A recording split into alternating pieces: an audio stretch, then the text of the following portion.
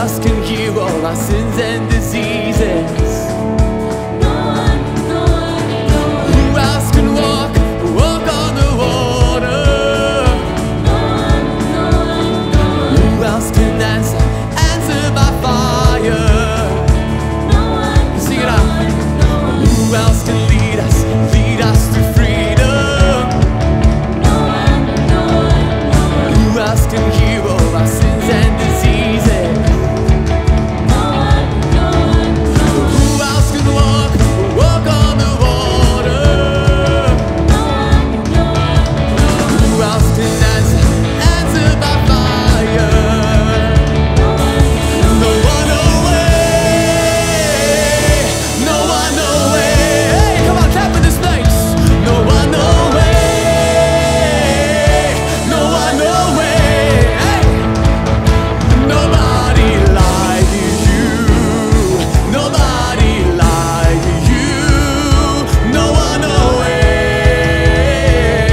No one, no way. Come on, let's sing it again.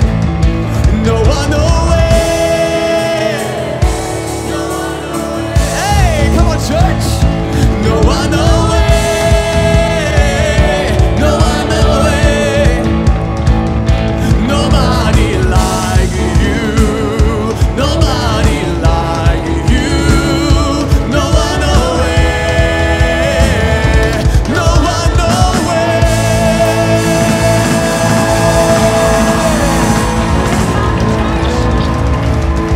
If you have faith in this night, give the Lord a shout of praise.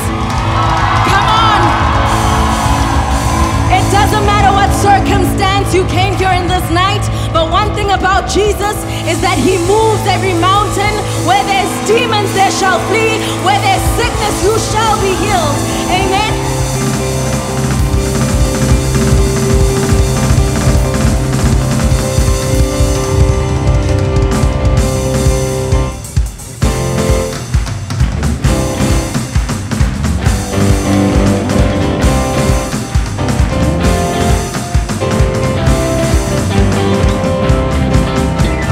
Mountains move, demons flee, sickness I am.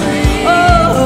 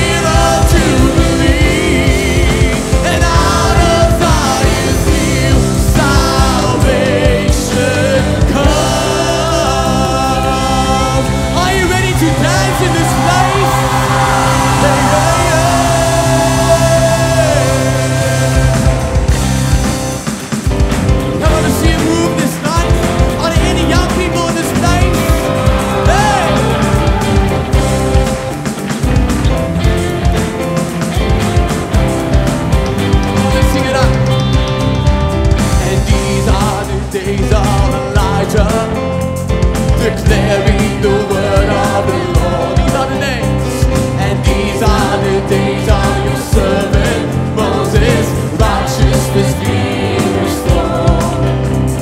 And though these are days of great trials, of famine and darkness and sword, so we are a voice in the desert, crying, prepare ye the way of the Lord. The only comes, riding on the clouds, shining like the sun, and the trumpets call. Lift your voice, year of Jubilee, and out of Zion seal sound. Oh, the only comes, riding on the clouds, shining like the sun, and the trumpets. Lift your voice, it's the year of Jubilee. Hey! God, there's no God like Jehovah. There's no God like Jehovah. There's no God like Jehovah. There's a glitch in our church. There's no God like Jehovah. There is no God. There's no God like Jehovah. There is no God. There's no God like Jehovah. There's no God like Jehovah. There is no God. There's no God like Jehovah. Sing church. There is no God. There's no God like Jehovah. There is no step tonight. Come on. There's no God like Jehovah. There's no God like Jehovah. No God. There's no God like Jehovah. Hey! There's no God like Jehovah. There's no God like Jehovah. There is no God.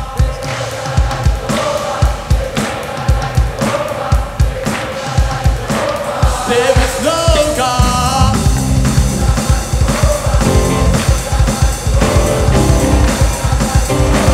There is no God. There's no God like Jehovah. There's no God like Jehovah. There's no God like Jehovah. The only God, riding on the clouds, shining like the sun, and the trumpets roll. Lift your voice, year of Jubilee, and out of Zion seal salvation come. The only come.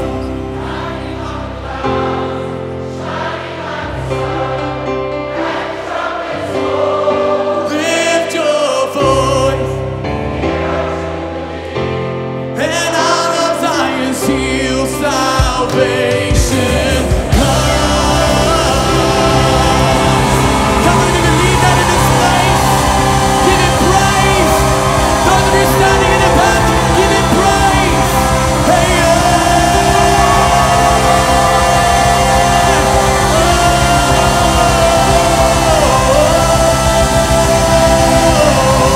the only comes, riding on the clouds, shining like the sun, and the trumpets call. Lift your voice, it's the year of Jubilee, and out of Zion seal salvation. The only comes, riding on the clouds, shining like the sun, and the trumpets call. Lift your voice, it's the year of Jubilee, and out of Zion seal salvation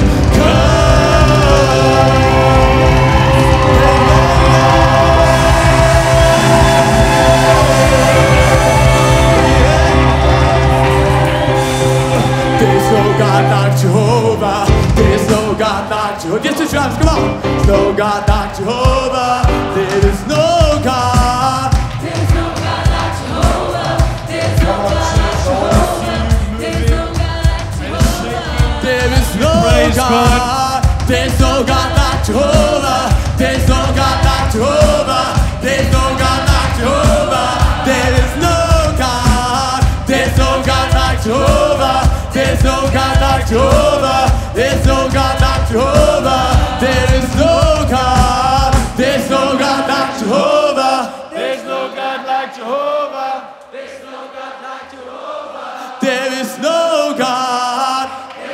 Come on, I want to see the young adults dancing and praising God. There's no God like Jehovah. There is no God. There's no God like Jehovah. There's no God like Jehovah. There's no God like Jehovah. There is no God. There's no God like Jehovah. There's no God like Jehovah. There's no God like Jehovah. There is no God. There's no God like Jehovah. There's no God like Jehovah. There's no God like Jehovah. The only God, riding on down, shining like the sun, and the trumpets blow. Lift your voice, and out of Zion's hill, salvation comes. Hey, we praise you, Jesus.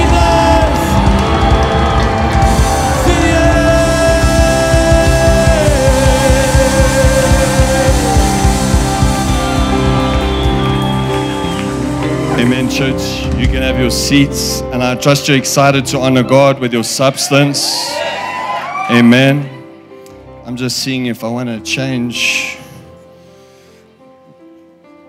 what I wanted to do. Yes. Let's go to Psalms 126, verse 6 in the Passion Translation. And welcome to every person that is online on Facebook and YouTube. Why don't you go ahead and share the broadcast and invite someone to watch tonight's service. And if you're on YouTube, go ahead and subscribe to Leon Dupré as well. And sure, the scripture thing is a bit not working. Let's go to my Bible. It's a lot better. Are you ready to give, church? Yes! I want you to understand that one of the principles of honor, you know that honor is due to God, amen? That God is a jealous God. I think maybe before we go there, let's put Matthew 6, verse 33 up. Just in the New King James Version. We're just training the media team.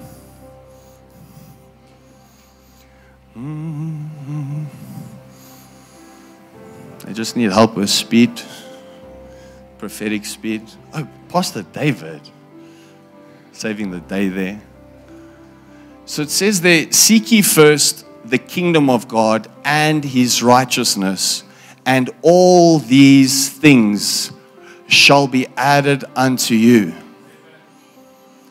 Say this with me. Say tonight, it is my desire and my choice to put God first in everything.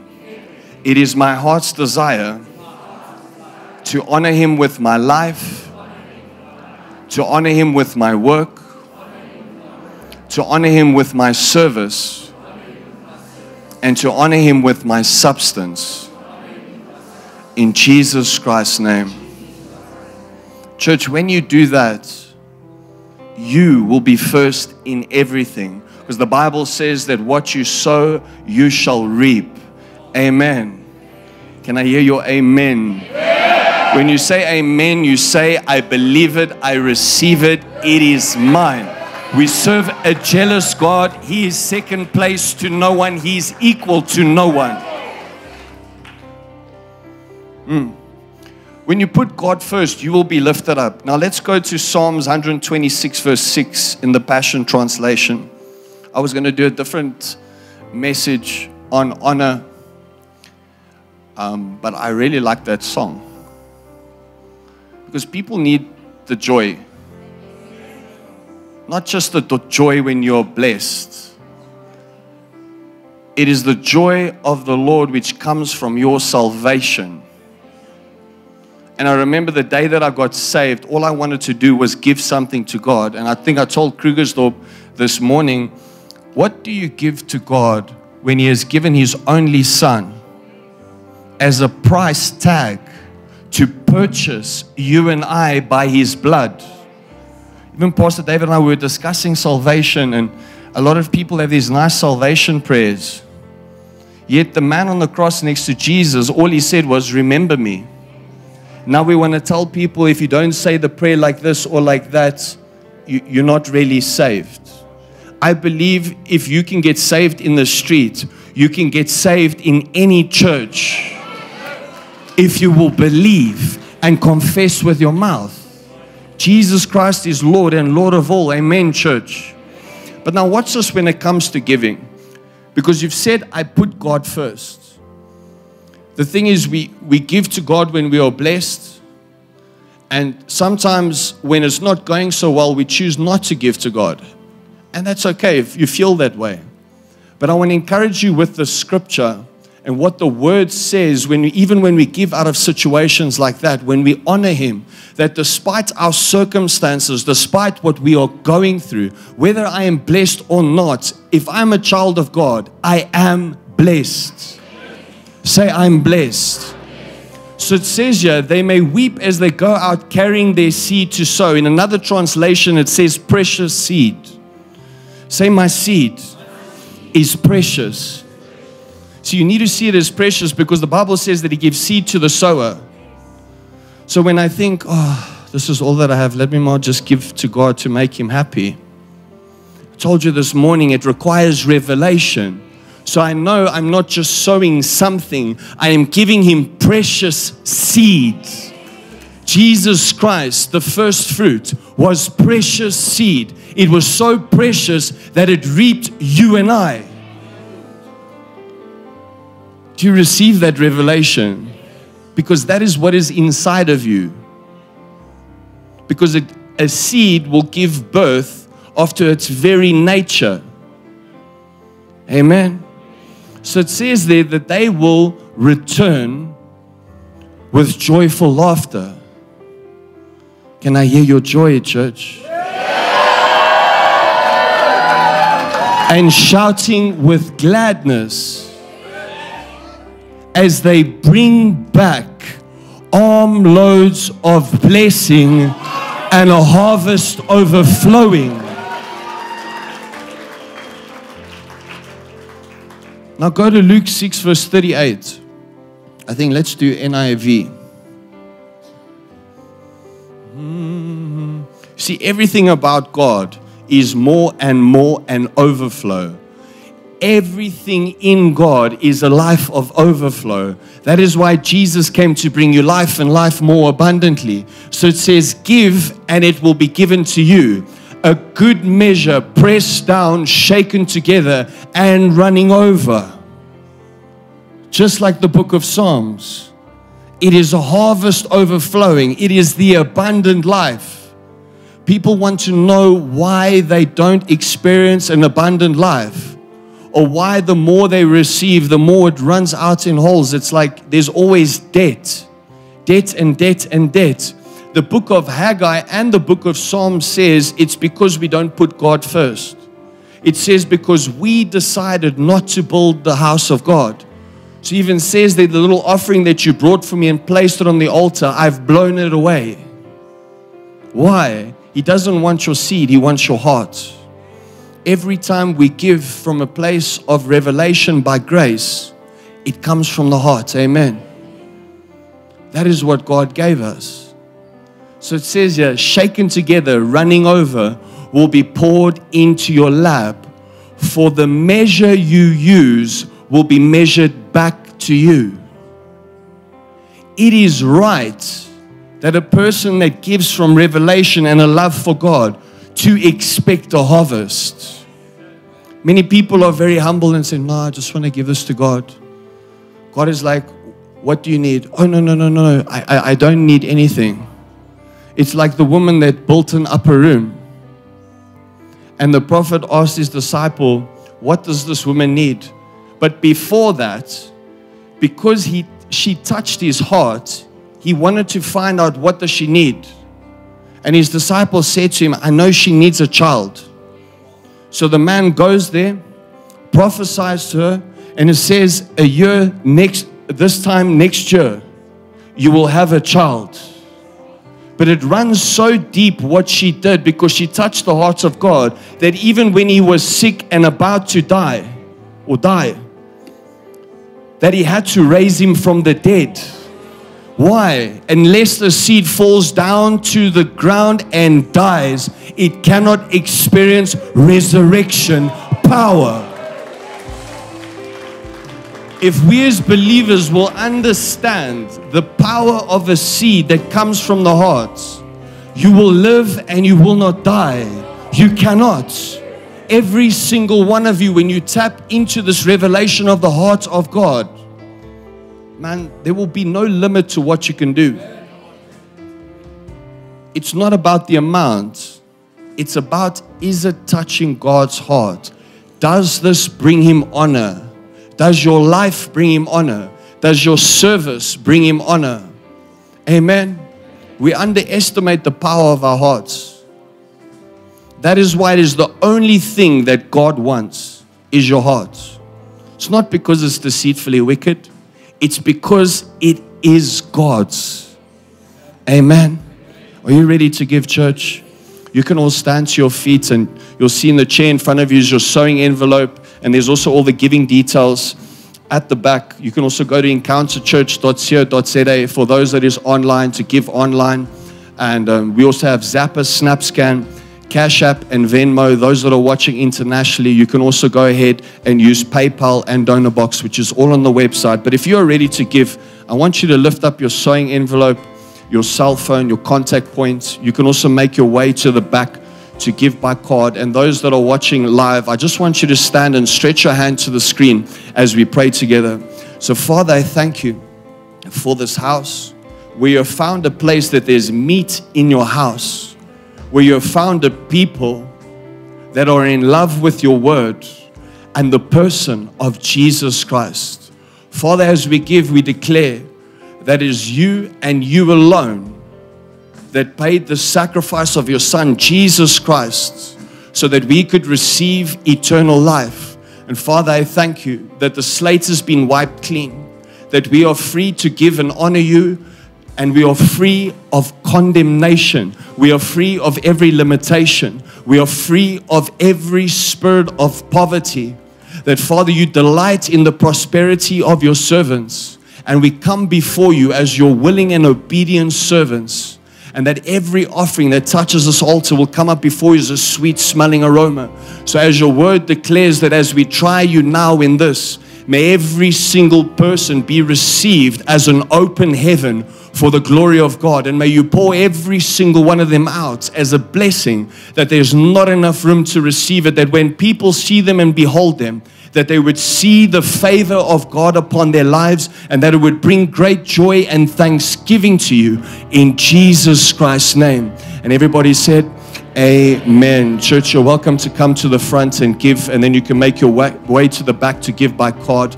And then all the details is on the screen for you to give via our website. God bless you as you give, church. No weapon formed against me shall prosper, for you fight for me. And though I walk through the valley, and I won't fear, for you fight for me. And no weapon formed against me shall prosper, for you fight for me. And though I walk through the valley, I won't fear, for you fight for me. Encounter, as you know, we receive a second offering, which is towards the Vision Fund and the advancement of Encounter Church. I'm not going to elaborate too much about that, but you can go on to encounterchurch.co.za and you can see there what is the vision about. And you can also go to leondeprea.com under the partners section, and you can partner with us on a monthly basis, or you can give as you feel led into the Vision Fund, and they're going to send it around, and you're blessed to give, and then you can make your way to the back to give by card or using the details that are on the screen. You are my God, you are my shield. Here in your presence, Lord, I am safe. When I am weak, you are my strength. God, you are with me, I will not fear. 'Cause you You are my God. You are my shield. Here in your presence, Lord, I am safe when I'm weak. When I am weak, Oh, you are my strength. you are my strength. God, you are with me. I will not fear. Oh, 'cause no weapon formed against me shall prosper, for you fight for me. Though I walk through the valley. Amen, church. Thank you to all those that have given. Let's all stand to our feet as we worship the King of Kings tonight. Encounter, Pastor David said something so powerful in announcements, that we serve the only God that raised himself up again. So in this evening, as we're going to worship, may he be so real and tangible to you. As you close your eyes, lift up your hands. May you feel the manifest presence. May his Holy Spirit dwell in you. And in this evening, may you touch the heart of God through your worship.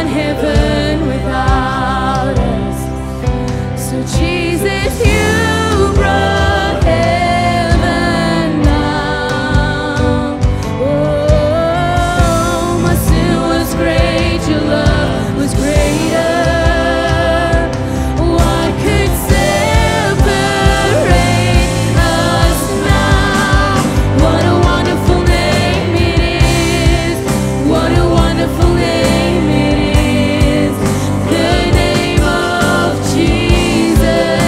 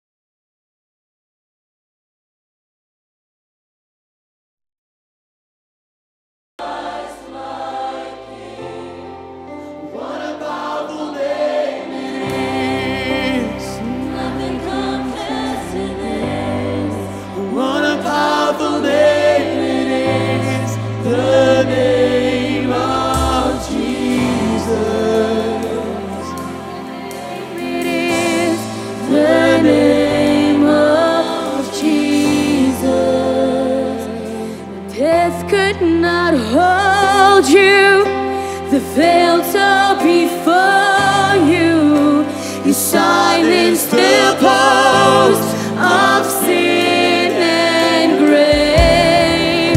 The heavens are roaring the praise of your glory. For you are raised to life again. You have no rival. You have no equal. Now and forever our God reigns. Yours is the kingdom. Yours is the glory. Yours is the name above all names. What a powerful name it is. What a powerful name it is. The name of Jesus.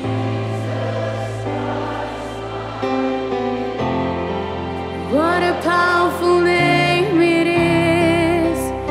Nothing can stand against. What a powerful name it is.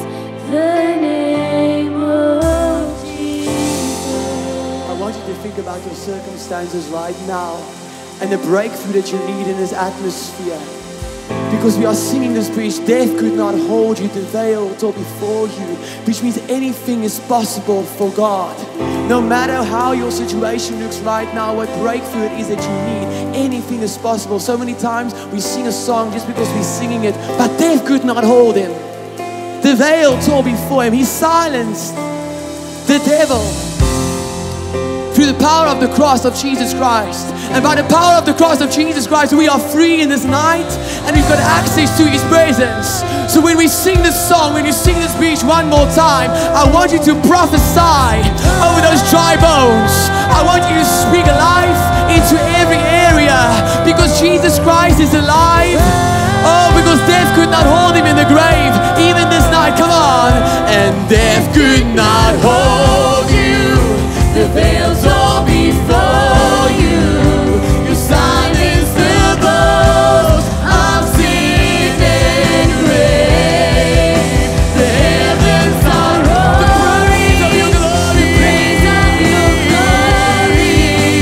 For you are raised to life. You have no rival. You have no rival. You have no equal. Now and forever our God reigns. Yours is the kingdom. Yours is the kingdom. Yours is the glory.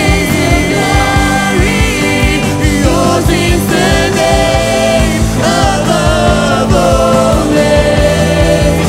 What a powerful name it is. The name of Jesus. It's beautiful, church.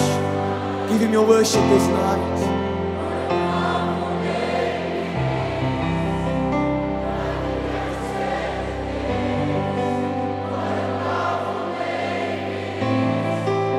Sing it again. Sing to your Father. Sing to Him. What a powerful name it is. What a powerful name it is. The name of Jesus Christ. Sing to Him. What a powerful name it is. Nothing compares. What a powerful name it is. The name of Jesus. What a powerful name it is. The name of Jesus. And only one word comes to mind. There's only one word to describe. And only one word comes to mind. There's only one. There's only one word to describe. Sing it again. Only one. And only one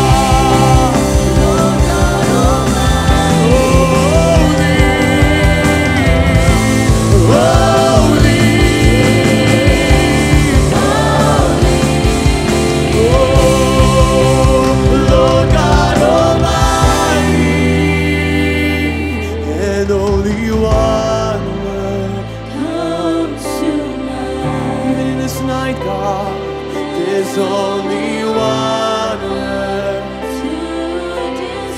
That's beautiful, church. Just sing to me. And only one word comes to mind. There's only one. There's only one word.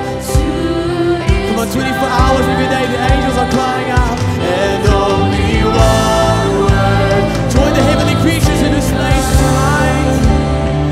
There's only one word to describe. Lift up your hands and worship Him. And only one word comes to mind. There's only one. There's only one word to describe. And holy, holy, Lord God Almighty, you are holy, holy, holy, Lord God Almighty, because there is no one like. Beautiful church, you are holy, holy.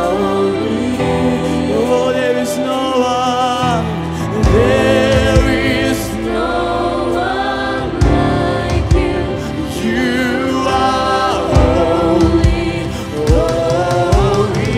There is no one, there is no one like you. You are holy, holy. There is no one, there is no one like you. You are holy, holy, yeah, and holy, holy, Lord God Almighty, holy.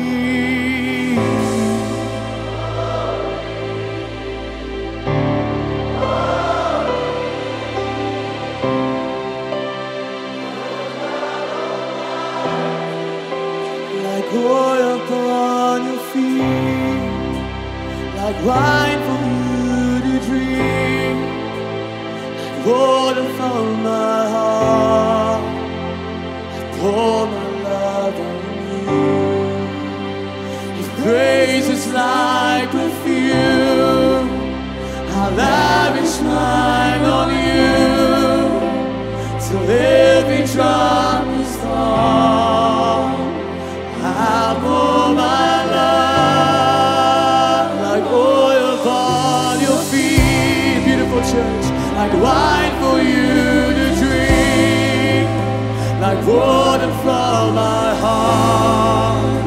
I pour my love on you. If praise is like perfume, I'll lavish mine on you, till every drop is gone. I pour my love like oil upon your feet, like wine for you to drink, like water from my heart. I pour my love on you.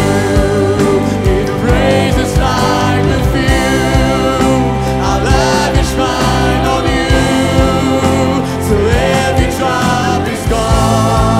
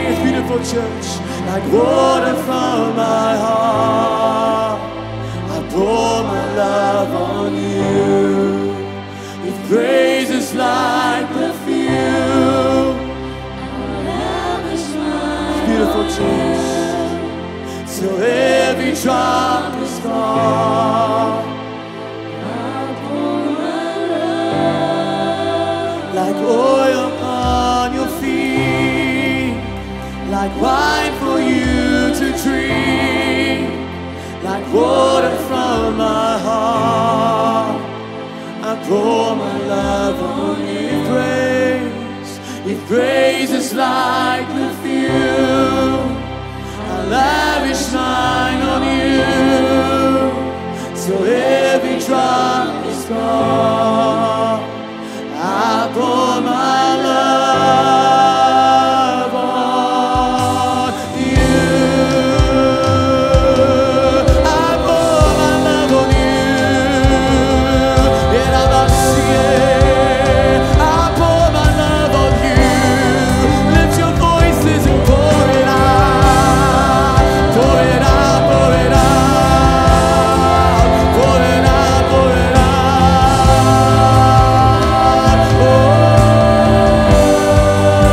Like oil upon your feet, like wine for you to drink, like water from my heart. I pour my love on you.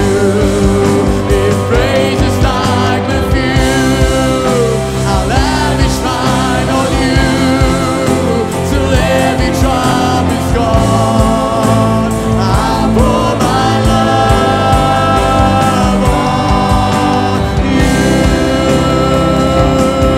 What am I saying? I pour my love on you.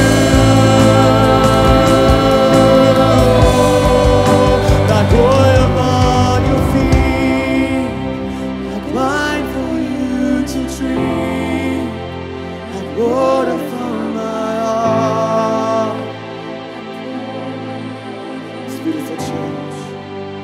If praise is like perfume, I'll lavish till every drop is gone. I'll pour my love on you. I wanna sit at your feet, drink from the cup in your hand, lay back against you and breathe, feel your heartbeat. This love is so deep, it's more than I can say, and I'll melt in your peace.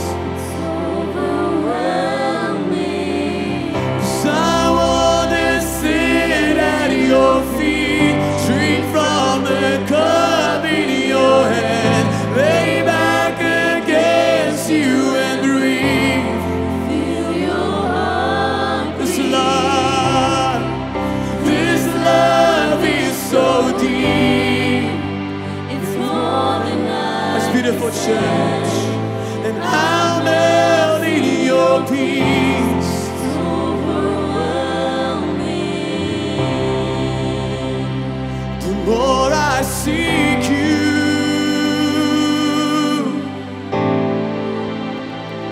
the more I find you. Oh my God. The more I find you,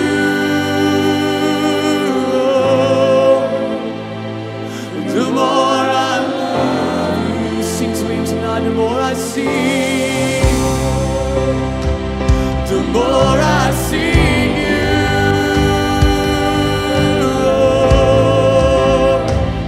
The more I find you,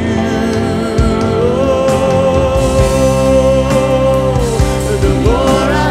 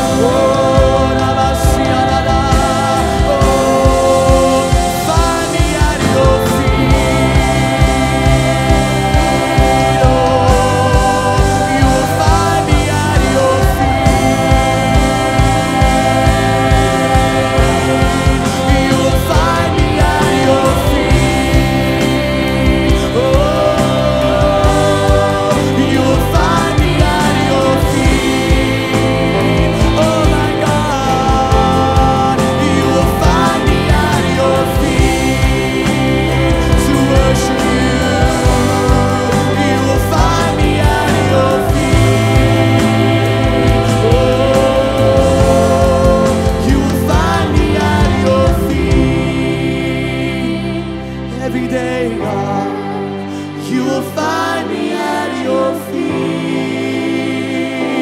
Sing it to him. You will find me at your feet.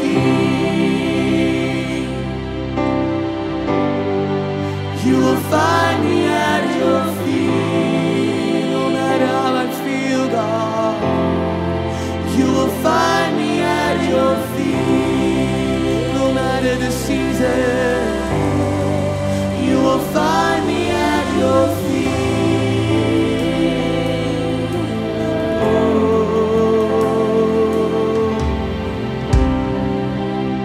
Close your eyes for a moment. Just raise your hands to heaven.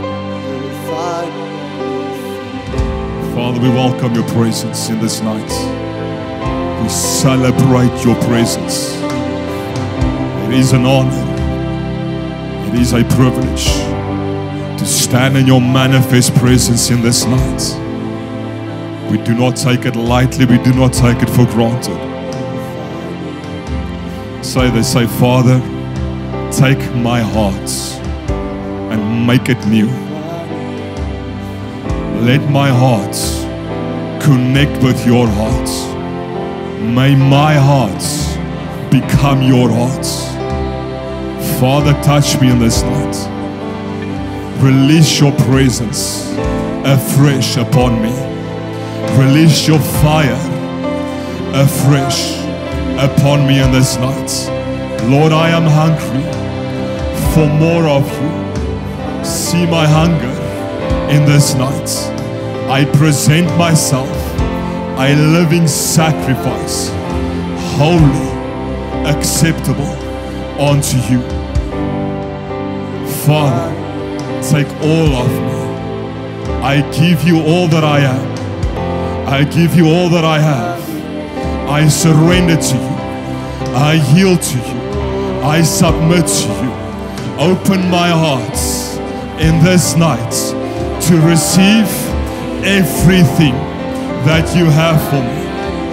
Enlighten the eyes of my understanding, that I may understand your word, that I may understand your truth, and have the ability by your Holy Spirit to walk in your truth and to demonstrate your truth. Father, I pray this in the living name of Jesus Christ. Lord, I love you. I worship you. I give you all the glory, all of the honor, and all of the praise in the living name of Jesus Christ. Amen. Come on, let's just give God a praise offering.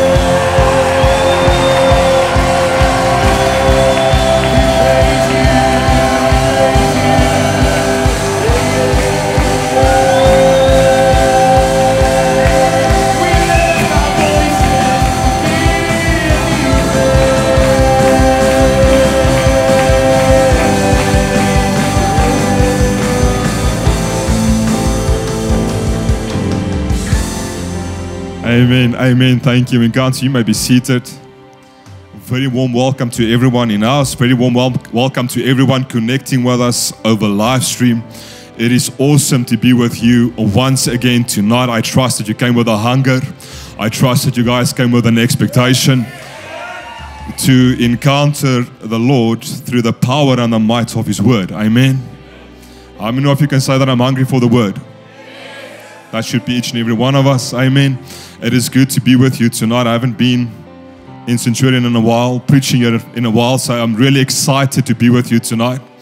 And I know that you're about to be blessed by the Word. Amen. And I almost went into the offering. Maybe we can take up another offering. Amen. I want to share with you something tonight. And I pray that your hearts will be open to receive it. I can guarantee that the word tonight will, like every message being released from this pulpit. How many of you joined the service this morning? Just you can raise your hands. Come on, what a word. If you've not been encouraged, lifted up, and changed by the word that was released this morning, then when is the next Freedom Encounter? We'll arrange a special one. Amen. Come on, what a word. What a word. If you've missed the message this morning, I would like to encourage you to get a hold of it. It is still available online. Get a hold of it. Listen to it. I guarantee it will set you up for success. Amen. May your minds tonight be transformed. May your lives be transformed completely by the renewing of your mind. I pray that the Spirit of the living God in this night will step in, that He will take every word being released into the atmosphere, and that He will place it upon you like as a mantle, and that you will become a manifestation of the words being released in this night. I loosen that and I release it in the name of Jesus Christ. Amen. Amen. I want to get right into it. Give me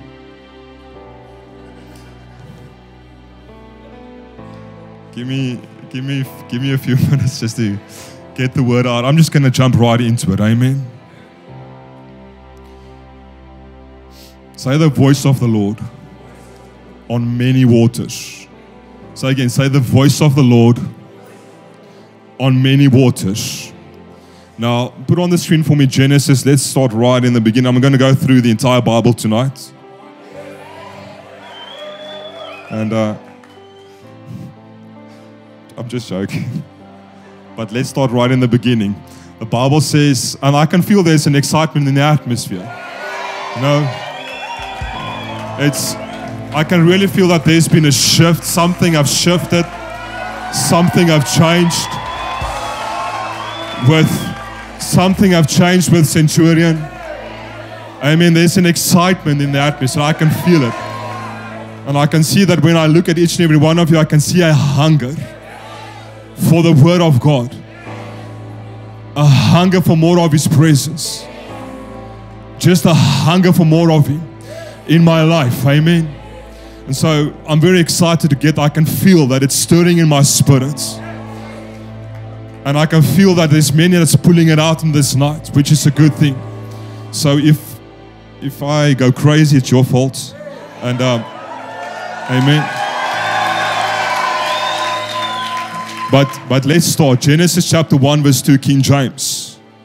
And it says, and the earth was without form and void. I'm just going to stand here and just speak like this tonight.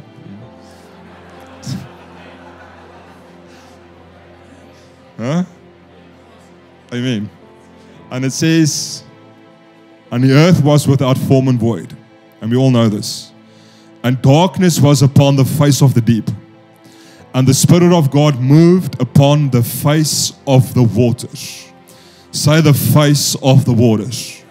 Say again, say the face of the waters. I'm going to build a concept tonight that I need you to catch. It's not a 0.5 message. It is again one thing flowing into another. One thought flowing into another thought. And I'll need you to stay with me as I go through the message, because if you miss one part, you might miss where I'm going with the message. Are you guys with me? It's not something that's difficult to catch. I pray that you'll catch it quickly. I think by the third or fourth scripture that I'll get into, you'll get where I'm going with it. But it's a mindset that I want to change and that I need you to adapt. Are you guys with me? Say upon the face of the waters. Now, remember when prophets so many times state that we must read the old covenants with new covenant eyes. Amen. So now, spiritually speaking, when we look at this verse, there's a lot locked up in it when we look at it and read it with new covenant eyes. Are you guys with me? It paints the picture of someone. Say the earth was without form and void. So it paints the picture of someone that is still lost in the world, an unbeliever, to whom the gospel is being presented to. At that moment, the Holy Spirit will go and rest upon that individual, making the ground ready.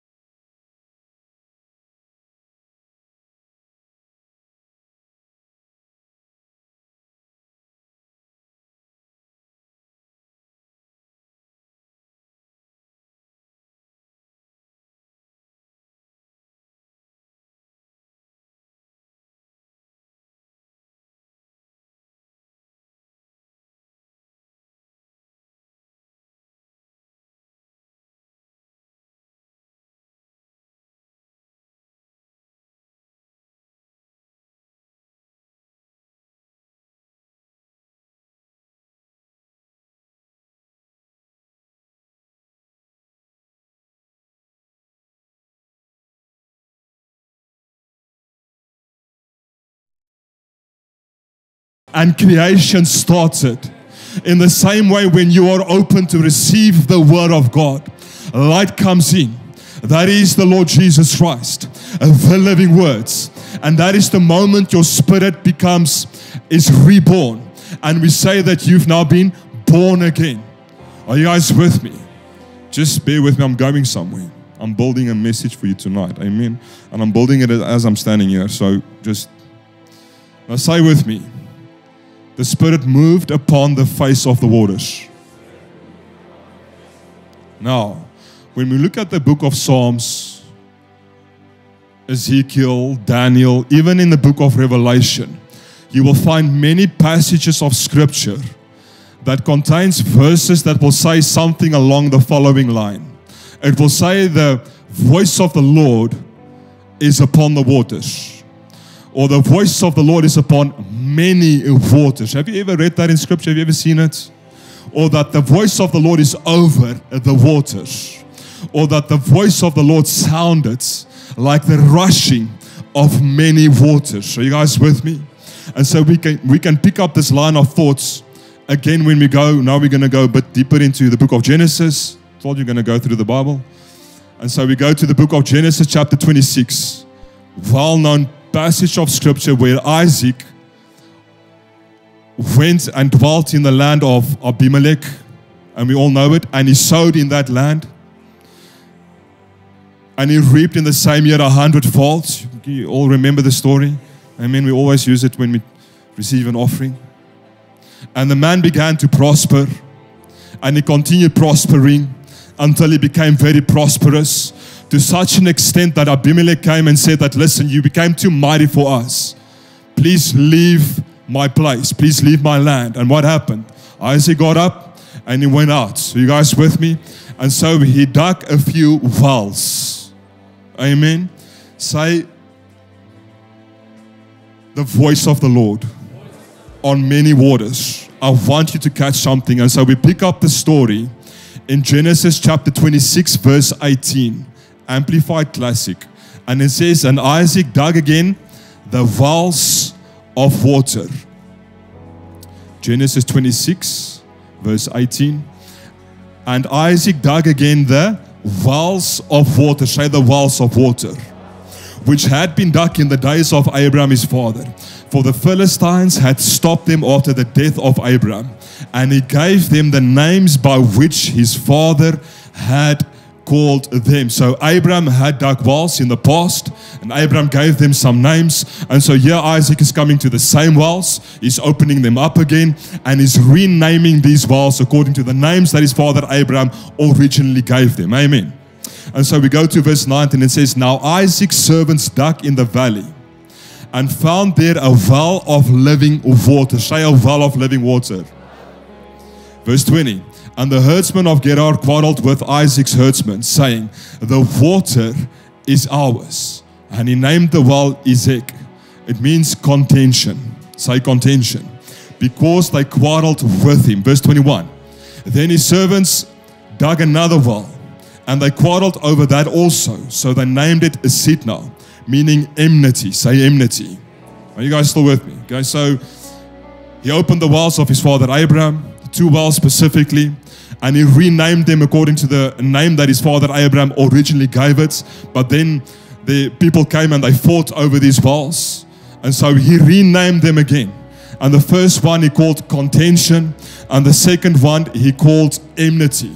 So what Isaac in essence is saying is that we are not going to drink quarreled water. We will not partake of water that is of contention or water that is of enmity. Meaning that we are not going to drink water that has a curse on it. I need you guys to stay with me. Are you guys with me? Verse 22. And he moved away from there and dug another well. And for that one they did not quarrel. He named it Rehoboth, meaning room. It also means peace. It also means joy. Saying, for now the Lord has made room for us, and we shall be fruitful in the land. Okay, so now what have we seen so far? We've seen water of contention. We've seen water of enmity. Then we've seen water where there's room being made, meaning water of peace, meaning water of joy. Are you guys with me? And Isaac said that this is the water that we will partake of. We will partake of water that is blessed. We will not partake of water that has a curse on it. Are you guys with me? And so we see in scripture that there is indeed something that is known as cursed water. In fact, when you get to the book of Numbers chapter 5, it also makes mention of cursed water. Then when you get to the book of Numbers chapter 8, verse 9, Numbers chapter 8, Numbers chapter 9 and 10, it speaks about purified, sanctified water. Say sanctified water. Purified water is known as the water of purification. So you can have water that has a curse on it, or you can have water that is blessed, water that is sanctified, water that is purified. Now please also bear in mind me saying this, that as a born again believer who are filled with the Holy Spirit, that you can purify cursed water. I know I see a lot of confused faces. Don't worry. You'll understand now. I'm going to say that again. How many of you, let me ask this question. How many of you are filled with the Holy Spirit? How many of you have the mind of Christ? So as a born again believer filled with the Spirit of the living God, you can purify cursed water. I'm not speaking physically now. Hear me spiritually. Are you guys with me? And so we pick up the story. Can I carry on? Okay. So now we pick up the story when we go to the book of Exodus. Chapter 15, verse 22. King James. Just to give you a little bit of background, this is directly after Israel was delivered from Egypt. They just left Egypt. They just came through the Red Sea and they came to this place called Marah. Are you guys with me? And it says, so Moses brought Israel, you know what, put on for me the New King James. Say wells of living water. Verse 22, and it says, so Moses brought Israel from the Red Sea. Then they went out into the wilderness of Shur. And they went 3 days in the wilderness and found no water. Verse 23, now when they came to Marah, they could not drink the waters of Marah, for they were bitter. Therefore the name of it was called Marah. Verse 24, and the people complained against Moses, saying, what shall we drink? So he cried out to the Lord, and the Lord showed him a tree. When he cast it into the waters were made sweet. There he made a statute and an ordinance for them, and there he tested them. What happened here? Again, reading the Old Testament with New Covenant eyes. God was painting a picture of what the finished work of the cross of Calvary would accomplish once for all. He was painting them a picture of the crucifixion of the Lord Jesus Christ. How do I know this is true? First and foremost, it says that God showed him a tree, and he said, take that tree and put it in this contaminated, cursed, bitter water. The tree is a representation of the cross. And so what did Jesus Christ came and do for us? What did he come to accomplish on the cross of Calvary? It was to bring deliverance, healing, and restoration. To bring you out of a place of bitterness, of darkness, where you are caught up in sin, bondage, and curse, to call you into his marvelous light, so that you can have a life of abundance, a life that overflows with rivers of living water. Say wells of living water. I need you to catch something tonight. You guys with me? And so this tree was cast into the waters, the bitter waters, and it was made sweet. Are you guys with me? And then again, just to build how I built this revelation, now you find it's actually plain and simple. Verse 25 again, in the King James it says, there the Lord made a statute and an ordinance, and there he proved and tested them. Now what is an ordinance? It is a decree. It is an approved approach. That when you follow this approach, there will be a definite result. That is an ordinance. So we're saying that I need you. An ordinance is something that you need to remember. It is a principle. Scripture is full of them. And we many times speak about this principle, that principle, the principles of God, the principles of the kingdom of heaven. It is also known as the ordinances of heaven. And it says that you need to remember these ordinances. Now again, when we speak about remembrance, it immediately takes us to the book of Corinthians, where Paul speaks about communion. Even the Lord Jesus Christ himself having said that this is my body broken for you. Eat of it, and as often as you do it in remembrance of me. That this cup signifies the new covenant that was ratified by my blood. As you partake of this cup, and every time you do it in remembrance of me. So it's painting the picture of something that we need to remember. An ordinance. Are you guys with me? So what was the statute and this ordinance that they were to remember? Verse 26. Carry on for me. Go for me to verse 26. And it says, and said, if you diligently hear the voice of the Lord your God, and do what is right in his sight, give ear to his commandments, and keep all his statutes, and I will put none of the diseases on you which I have brought on the Egyptians, for I am the Lord who heals you. Listen, what is one of the names of God? What is one of the manifestations of God himself, of the Lord Jesus Christ? Jehovah Rapha, the Lord who heals. God was painting a picture right there when he said, take this tree and put it in this bitter water and it shall become sweet. It is not the tree who made it sweet, but it's what the tree. I don't know if you're hearing me.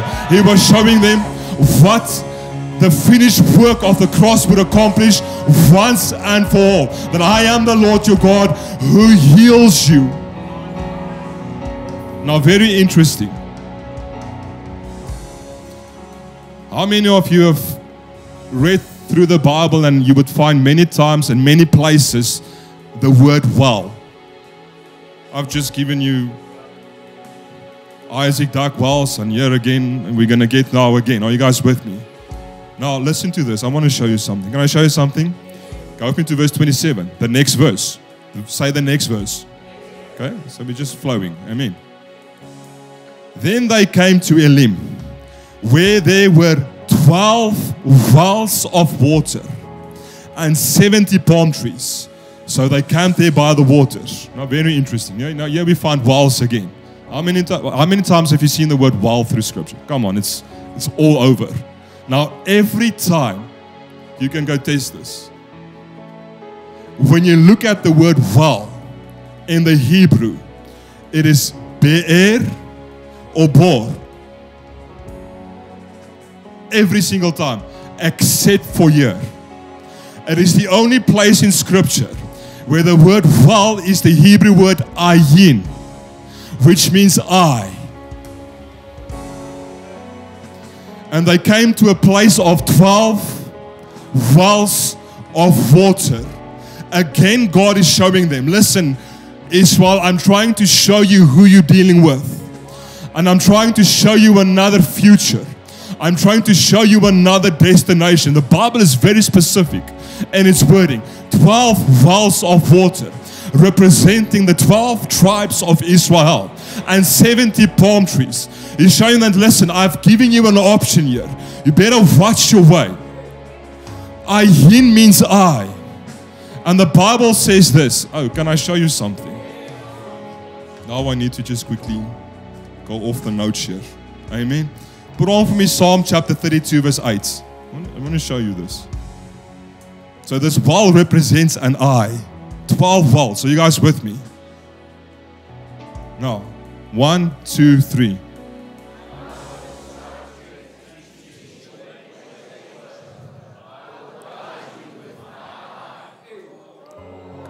Okay. God is showing them something here. We're speaking about many waters tonight. I'm speaking about many waters tonight. Don't get confused where we're going. I'm speaking about many waters. It will make sense as I go, don't worry. Amen.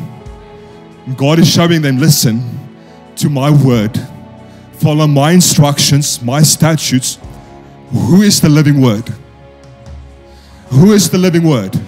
Jesus Christ. And He says that if you follow this, I will guide you with my eye.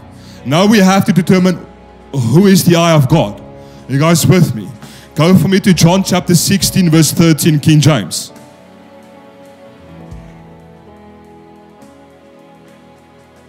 One, two, three.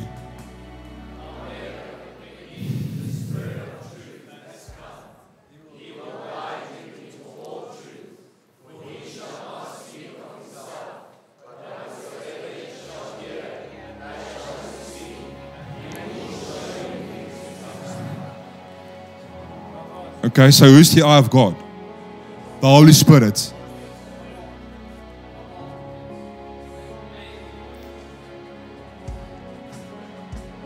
So, I don't know if I should say this. If you are filled with the Holy Spirit,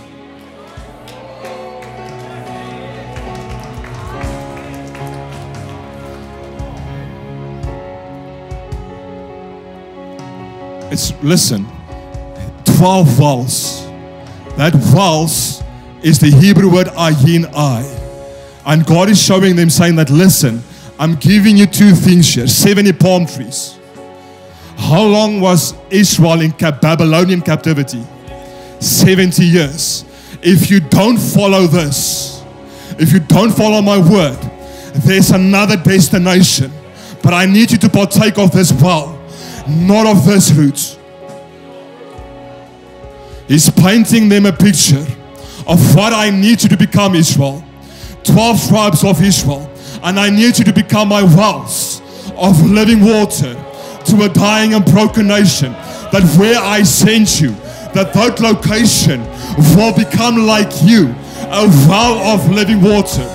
But listen, we're speaking now about a spiritual location here. I hope that you guys are hearing me spiritually. There's a reason why I connected all of this with the eye of God, which is the Spirit of God, and that you are filled with the Spirit of God, which means that you are, I'm not going to say it. You can say it yourself.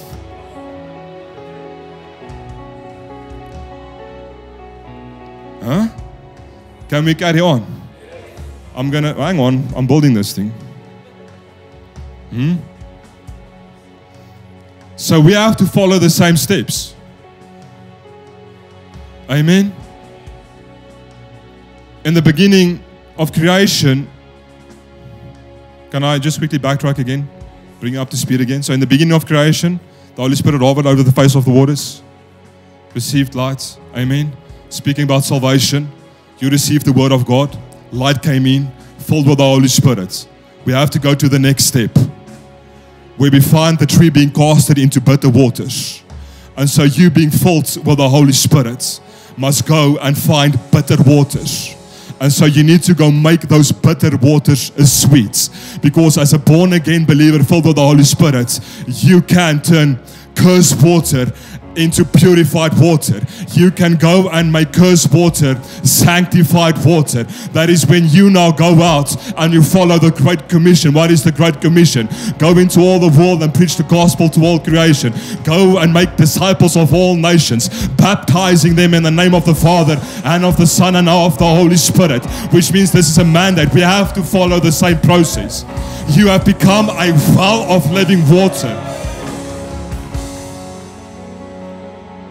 that must flow and bring life, deliverance, healing, and restoration to the brokenhearted, to the captives, so that the blind can see. And then are you guys with me?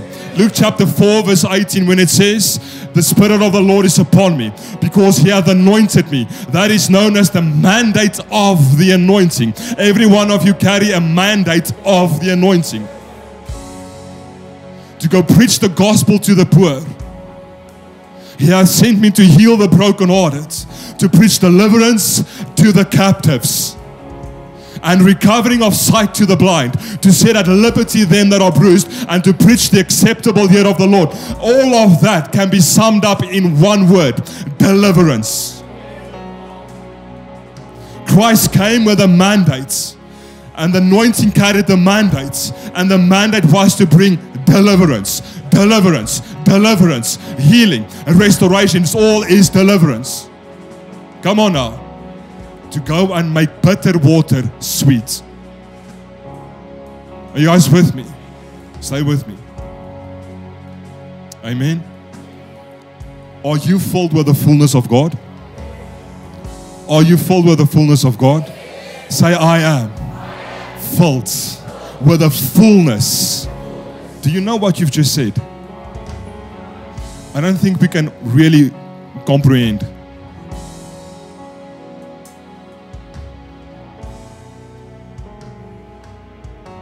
Ephesians chapter 3. I want you guys to see something. I've quoted this so many times. Verse 14, New King James.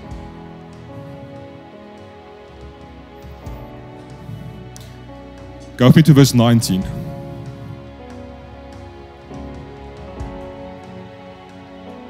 One, two, three.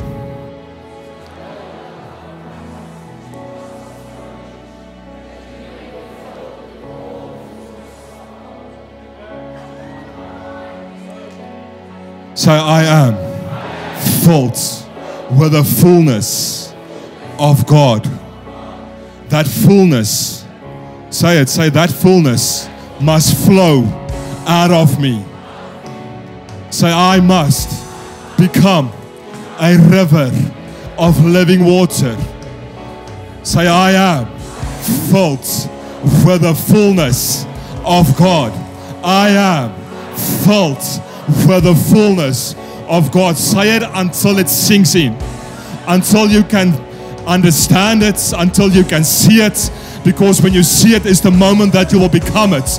You have been filled with the fullness of God.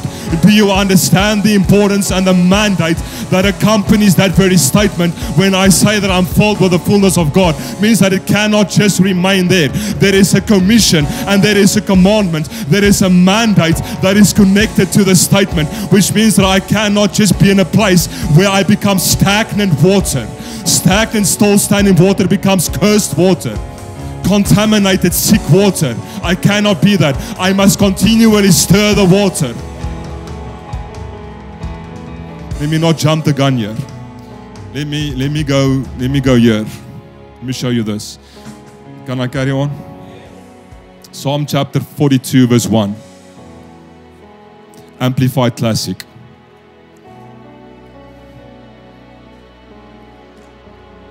And it says, as the heart pants and longs for the water brooks, so I pant and long for you, O God. Verse 2.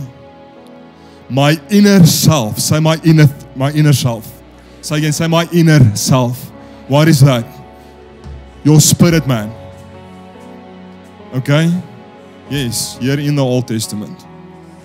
What? Thirsts for God. It's kind of a strange thing to say. Think about it. My spirit man thirsts for you. Amen, says David. For the living God. When shall I come and behold the face of God? Now, verse 7. Roaring deep calls to roaring deep. At what? Listen to this. At the thunder of your waterspouts. All your breakers and your rolling waves have gone over me. Now, water here speaks about the voice of God. You guys with me? Remember, I told you, Psalm, Ezekiel, Daniel, Revelation, many times you'll find that the voice of the Lord is upon the waters. The voice of the Lord is upon many waters. The voice of the Lord is over the waters. The voice of the Lord sounded like many waters. So when he's speaking here, there's rolling waves that have gone over me, your breakers. He's speaking about the voice of the Lord. Are you guys with me? It is the same as saying that when I heard your voice. And so again we have the voice of waters. Are you guys with me? Listen, this is a very powerful verse. What is a waterspout? I don't know if you've ever studied this. It is a tornado that forms over the water and then it sucks up the water, which means that the water now takes on a new form. Some people are with me tonight. Thank God. Amen. The water takes on a new form. It's like when the tree was cast into the bitter water. The water took on a new form. it became like the tree. It became sweet. Are you guys with me? Where a water spout goes, it sucks up the water. The water now takes on a new form. It becomes like the water spout. Are you guys with me? Say, I am a water spout. It's deep calling on to deep. It means to wait upon the Lord. Now, prophet have spoken on this. What it means to wait upon the Lord. It means to wait upon the Lord. And it is in this waiting that His presence will come in, the anointing will come in like a water spout. And what will it do? It will suck you in and it will lift you up. But listen, there's a reason and a purpose for that happening. It cannot just stop there where you have received that impartation and that activation.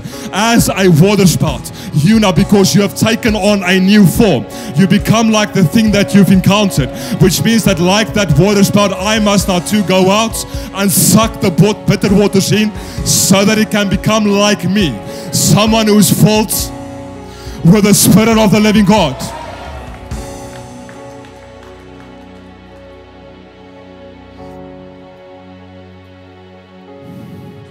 The Bible says this in the book of Exodus, chapter 14, verse 24 and 25, and the King James. And it says, and it came to pass that in the morning watch, say in the morning watch, the Lord looked, are you guys bored? Onto the host of the Egyptians through what? The pillar of fire and of the cloud. And troubled the host of the Egyptians, and took off their chariot wheels that they drave them heavily. So that the Egyptians said, let us flee from the face of Israel, for the Lord fights for them against the Egyptians. Say pillar of fire. Now Matthew, I want you to get something, how you're being changed into the very thing you're encountering. Are you guys with me? Now bear in mind, pillar of fire and a cloud, right? And the Lord looked through. Who's the eye of God filled with the Holy Spirit?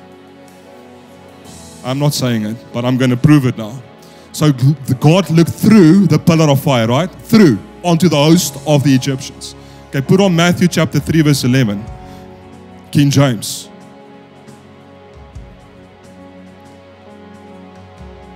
John the Baptist speaking, saying, I indeed baptize you with water unto repentance. But he that comes after me is mightier than I, speaking about Jesus Christ, whose shoes I am not worthy to bear. He shall baptize you with and with. So what have you then become? A pillar of fire. Do you know what that means? You become a pillar of fire, which means that where you go, God is looking through you. I need you to catch if I can just shift someone's mind in this night, and if you can catch who you are and what you are, it will change everything. And how you approach someone in the streets, how you approach the lost, how you walk into your business place, how you even handle your finances. If you can see this thing correct, if you can shift your mindset for a moment, it will change everything. A pillar of fire. That pillar of fire was dangerous. It was not something to be messed with. Are you guys with me? When the Egyptians attacked, this pillar of fire went behind them. Say, God is my rear guard. Say again, say, God is my rear guard. When the Egyptians attacked, this pillar of fire lifted, went behind Israel and formed a wall of fire, so that they could not be slaughtered. Say, God is my rear guard. You have become a pillar of fire, and you must be the rear guard to a dying and a broken generation where the enemy have sent to be killed, to steal and destroy. God have called you, filled with His Holy Spirit, baptized in His holy fire, to be a rear guard to a lost and dying broken world. You must be the barrier where the enemy can no longer penetrate or come to and close to those who are lost.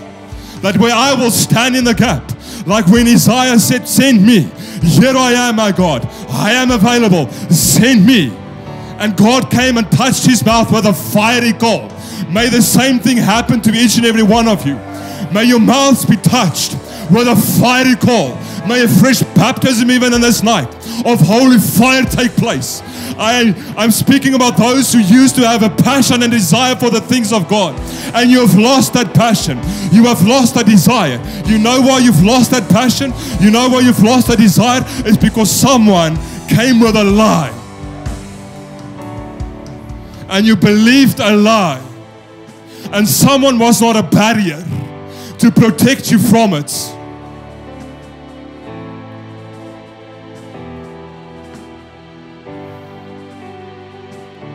You're the only Bible that many people will ever read. So know your word. Know who you are in Christ. Know what you carry. And know what it is that you've been commissioned to go and do. It's very simple. Go and make disciples. Go and make disciples. Go and make disciples. Go and make disciples. What does it mean? Christ Jesus saying, go and make others so that they can too look like me. And so Jesus said that I'm sending you because I'm going to the Father. And very truly I tell you that the works I've been doing, you will do also. And in fact, you will do greater things than these because I'm going to the Father. And so I need you to go and make disciples, that where you go, that you can make that place, that region, and the people of it look like me.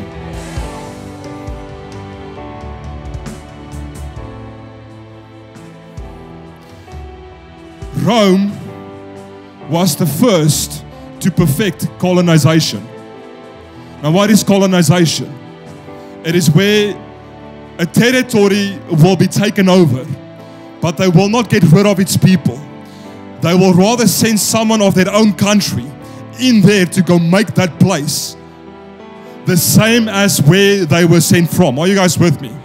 So in other words, when Rome would go and they would conquer and take over their territory, they would not get rid of the people.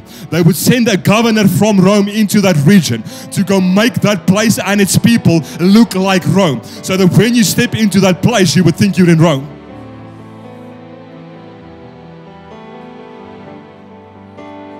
That is what is upon your life. That where you go as a citizen, ambassadors of Christ, that wherever I go, where my feet touches the ground, whatever region I walk into, I must transform the atmosphere physically and spiritually and make that location with its people look like the place where I come from.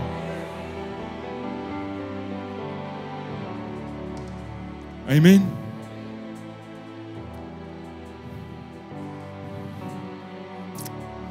You guys are doing well. Amen. Can we carry on? Now listen to this. Psalm chapter 63 verse 1. King James.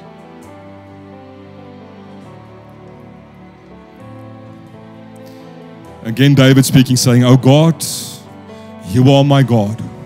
Early will I seek you." Again he says, "My soul thirsts for you. My flesh longs for you in a dry and thirsty land, where no water is." Okay, now again, what is he talking about? Go with me to verse 2. "To see your power and your glory, so as I have seen you in the sanctuary." Now, we need to allow Scripture to interpret Scripture here. Are you guys with me? David is saying that, listen, my soul thirsts after you in a dry land where there is no water. But then he jumps to the very next verse and he's saying that, "But I have seen you. I've seen your power and your glory." And he's saying that I've seen it in the sanctuary. Are you guys with me? So now, what is happening here? When John was on the island of Patmos and he was taken into the spirits, what did he see? He saw the sanctuary. Are you guys with me? Are you guys with me? He saw the sanctuary of God. And what did he see? He saw a river of life coming out of the throne of God. And that wherever this river went, it brought forth life and it brought forth healing. So in essence, what David is saying is that I saw the same sanctuary. The sanctuary that John saw is the one that I saw. Listen, David had many visions of the crucified Christ. I can take you to many Psalms where he spoke of the crucifixion itself. Are you guys with me? And he's saying it in essence. I know that we many times read this thing and we think differently. We think that he went into the temple and it's there where I saw your power and glory. No, he saw a vision.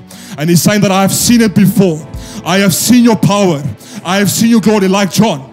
And I saw the rivers of water coming out of the throne of God. I have seen it. And that is what my innermost being is thirsting after. You cannot see that without being spirit.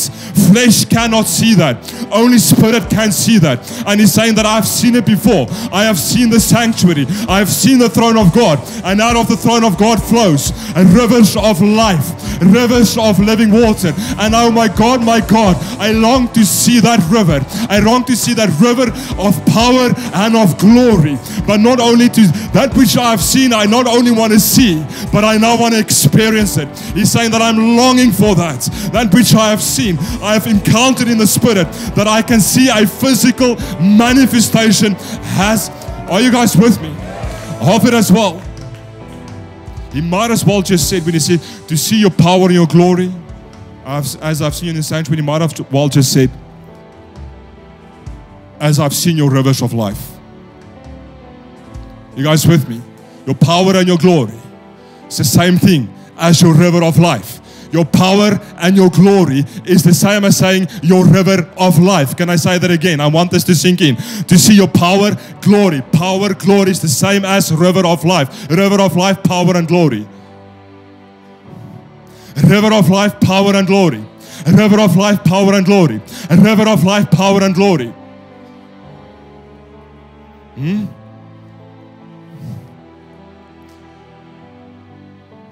Say river of life. And where there's water go, there will be joy. There will be health. There will be multiplication. Are you guys with me? Ezekiel had exactly the same vision of the same sanctuary. Put on for me Ezekiel chapter 47 verse 1. Don't worry, we're doing good. I'm going to speed up now.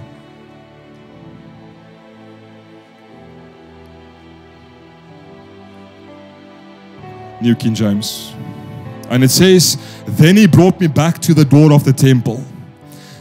And there was water flowing from under the threshold of the temple towards the east. For the front of the temple faced east. Okay, now I need to. Okay, I can't. The water was flowing from under the right side of the temple south of the altar. I would encourage you to go study that.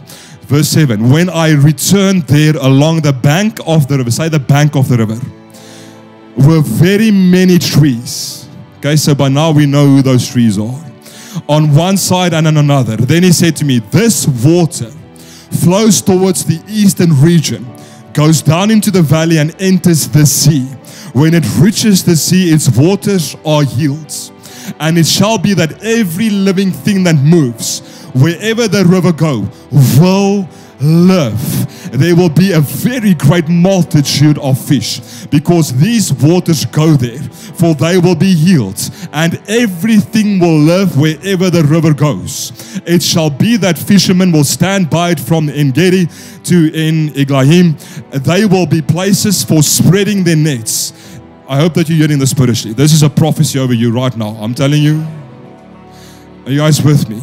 The fish will be of the same kinds as the fish of the great sea, exceedingly many.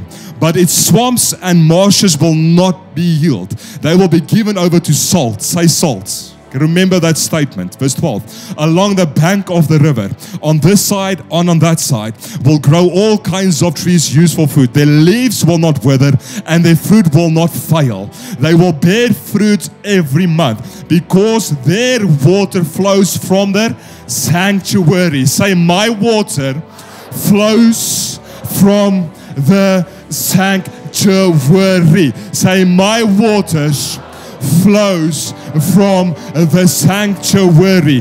Their fruits your fruit will be for food and their leaves for medicine. Are you guys with me? So we have the temple, which is the sanctuary, and out of the temple flows a river of living water known as the river of life. Say the river of life. And when this river entered the sea, its waters were healed.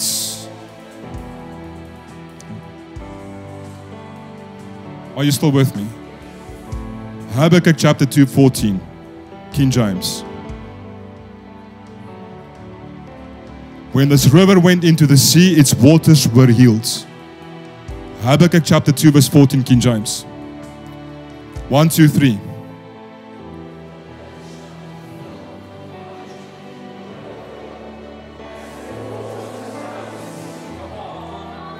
Some people are getting it. The earth shall be filled with the knowledge of the glory of the Lord. As what? As the waters. As the waters. The earth shall be filled with the knowledge of the glory of the Lord, as the waters cover the sea. Are you guys with me? But now how does God show forth His glory? Yes, through His sons and His daughters. The Bible says this in the book of Romans chapter 9 verse 23, New King James. Let me just bring you into remembrance again. And that He, God, might make known the riches of His glory on what? On the vessels of mercy. Say, I am a vessel of mercy, which He had prepared beforehand for glory.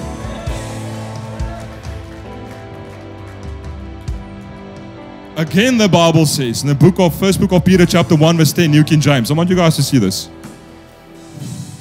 First book of Peter chapter 1 verse 10, New King James. Of this salvation, the prophets have inquired and searched carefully, who prophesied of the grace. The prophets here, speaking about the Ezekiels, the Daniels. Are you guys with me? The Jeremiahs, prophets of old. Inquired and searched carefully, who also prophesied of the grace, say grace, that would come to you. Amen. Carry on, listen to this. Searching what or what manner of time? The Spirit of Christ, who was in them, was indicating when He testified beforehand. So the Spirit of God was testifying about each and every one of you. When He was testifying beforehand the sufferings of Christ, meaning His crucifixion, and then after that, I don't know if you're hearing this. The prophets of old said that, listen, we have searched carefully of this salvation that we have seen spiritually by the Spirit of God. And we have prophesied many times of a salvation, a grace, and that would come. But we could never experience it. It was not meant for their time. But when the fullness of time had come, God sent forth His Son, born of a woman, born under the law, to come and redeem those who were under the law, that we might receive the adoption as sons. And because you are sons, God has sent forth the Spirit of His Son into our hearts, crying out, Abba, Father. Therefore you are no longer a slave, but a son, and if a son, then an heir of God through Christ Jesus, our Lord and Savior, so that I can manifest His glory here on this earth. Prophesied what? The sufferings of Christ. But after that we see something else. It is not just the grace that is to come, but we see a people, a remnant that will rise up in the fire and in the power of God.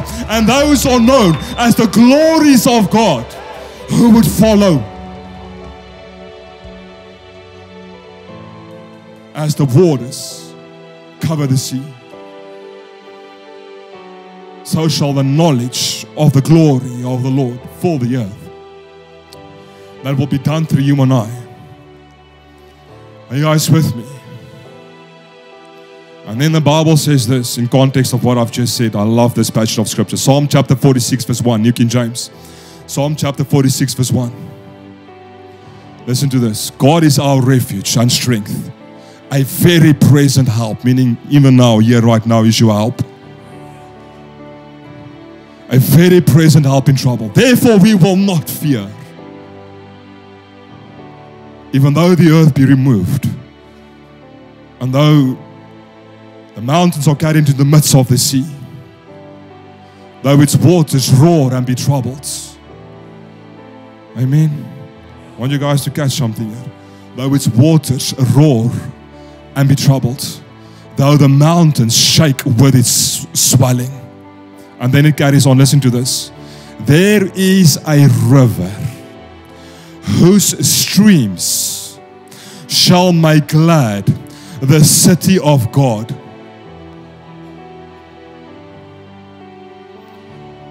I've just shown you the vision of the river flowing from the throne room.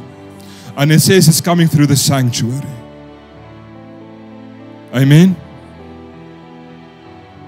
And it says that there is a river whose streams shall make glad the city of God. And then it carries on to explain what is the city of God. Listen to this. The holy place of the tabernacle of the Most High. I wish I had more time to really just get into this. The holy place of the tabernacle of the Most High. Tabernacle means dwelling place. Huh? What happened in the tabernacle? That's where God manifested His glory. Huh? But you are the tabernacle of God. And what happens in the tabernacle? That is where God manifests His glory. You are the tabernacle. What happens in the tabernacle? That is the place where God manifests His glory. You are the tabernacle. What happens in the tabernacle? That is the place where God manifests His glory. Which means that where I go, God will manifest His glory in and through my life. That makes me a stream that shall make glad this river of the city of God. So each and every one of us, we are a stream, and this river flows out of us. Together we form a river that cannot be stopped. A rushing river. Listen, it's not a normal river. It is a rushing river, meaning it is unstoppable. There is nothing that can stand in its way. It will come through like a wrecking ball, and it will wreck everything, every plan, every device, and every assignment of the enemy Satan. And that is why God said that on this revelation, I will build my church, and the gates of hell shall not prevail against it. I pray that you will catch this thing tonight. It will become a mindset, and that you will manifest, as I have spoken when I started the service, a manifestation of the very words being spoken in this night may not be taken lightly. It says, verse 5, God is in the midst of her. Aye. And she shall not be moved. What shall not be moved? Come on, say it. She. What is that? The bride of Christ. We're not speaking about the church. And it's saying that God is in the midst of her. She shall not be moved. God shall help her. Just at the break of dawn. Are you guys with me? Huh? Come on, I've explained this before many a times, that when you get filled with the Holy Spirit, He becomes a river on the inside of you that must flow out. So you guys with me? Huh? Those who not only are filled with the Spirit of God, but also live and walk by the Spirit of the living God. Many are filled, but they do not walk nor live by the Spirit of the living God. So those who are not only filled, but who also walk and live by the Spirit of the living God, their fruits, their leaves, meaning their words, shall become like medicine to a dying and broken world. How does this happen, Pastor Martin? It is by the Spirit of God that you are filled with. When you open your mouth and you speak, rivers. Hey, listen, can I give you a key on how to send a river flowing? Can I show you? It's very easy. One simple step, and the moment you do it, that river starts to flow. Can I show you? Endereva sheketere me brandoska endereva. Haravonderema yenderema siye. Ekeremasa andanano. Laravonderema kerema sheketerema. Zayenerema senerano. Endereva andanema. And at the moment you start opening your mouth and you pray in unknown tongues, that river starts to flow. Bible says praying in tongues is a sign for the unbeliever, not for believers.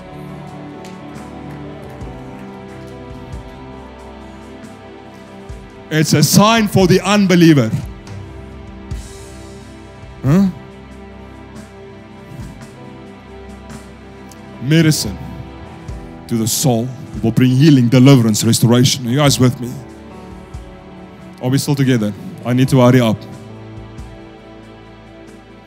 No, time is good. I'm doing good. Now remember this. The voice of the Lord is upon many waters. Many waters. It's upon many waters. Okay, but now we get cursed water. And then there is sanctified water. Are you guys with me? How was water sanctified in the Old Testament? The priest would take the water. They didn't have purifying systems. So how would they purify water? Can I tell you how? They would hold it and say, this water is now purified. Go read it.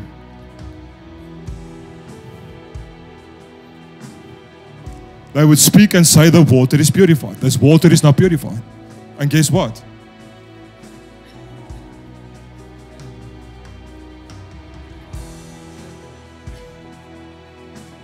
Obviously, there was a lot of stuff thrown into it that would actually contaminate water. Ashes, scarlets, from the offering, the sin offering, was thrown into the water. And then the priest would take and say, this water is now purified.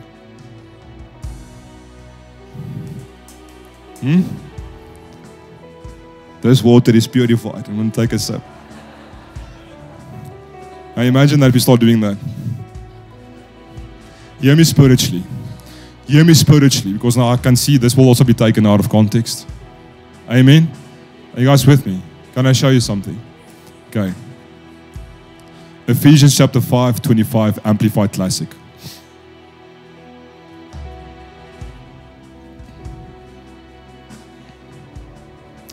Husbands, love your wives. No, I'm not doing a wedding ceremony. As Christ loved the church and gave himself up for her. Okay? Verse 26, so that he might sanctify her, having cleansed her by the washing of water with the word. Verse 27, that he, why must that happen? So that he might present the church to himself in glorious splendor, without spot or wrinkle or any such things, that she might be holy and faultless. Now I want to ask you, where's any of your deeds in any of this? Hello? Where's any of your deeds in this thing that I've just read? Say nowhere. Okay? So Jesus sanctified the church. He washed the church with the water of the word. Say the water of the word. So the water is the word. Bear in mind everything we've just covered. So the water is the word, that he might present the church holy and without blame. Are you guys with me? Without spots and without wrinkle.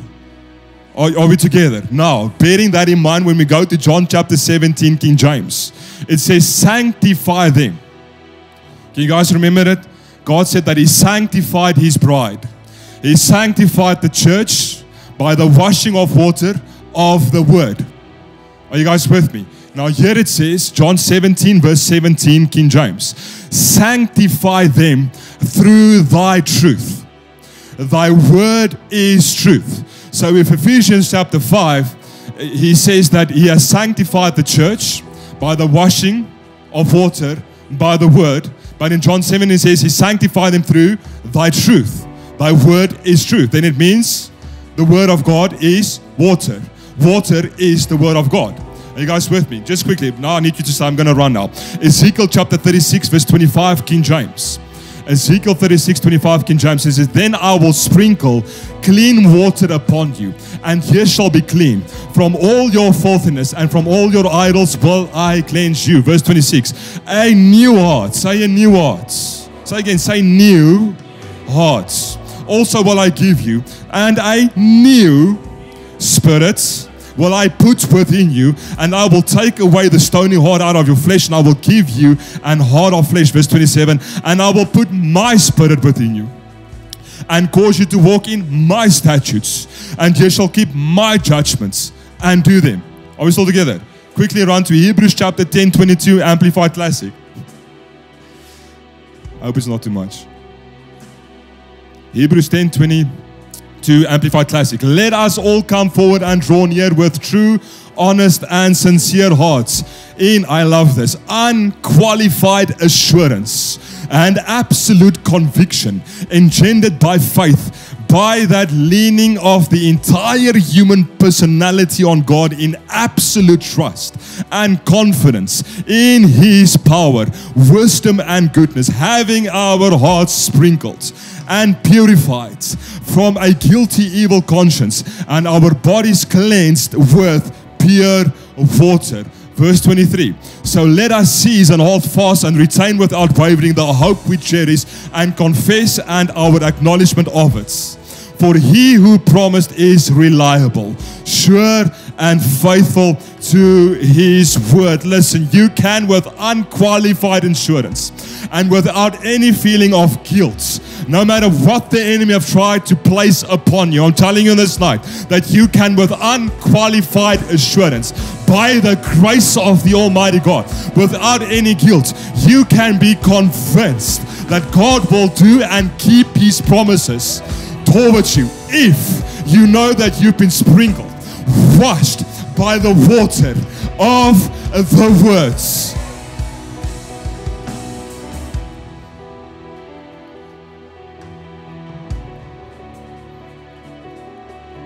I need to get into this one. Having said that, go for me Isaiah 55:10, King James, just quickly. I'm almost done. Not really, but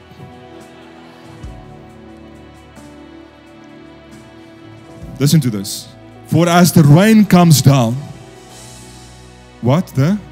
which is? And snow, which is? From where? And returns not. Amen. Let me just make that easy because that's King James, there's a bit heavy there.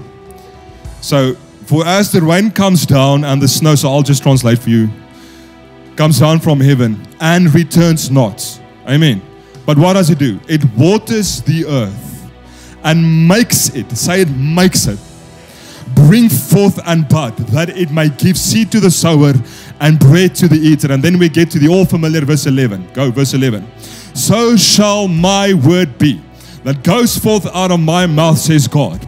It shall not return unto me void, but it shall accomplish that which I please, and it shall prosper in the thing whereto I send it. So the word that is water, that is within me, say within me, will be prosperous to bring to fulfillment every promise, if you allow it to keep on washing you.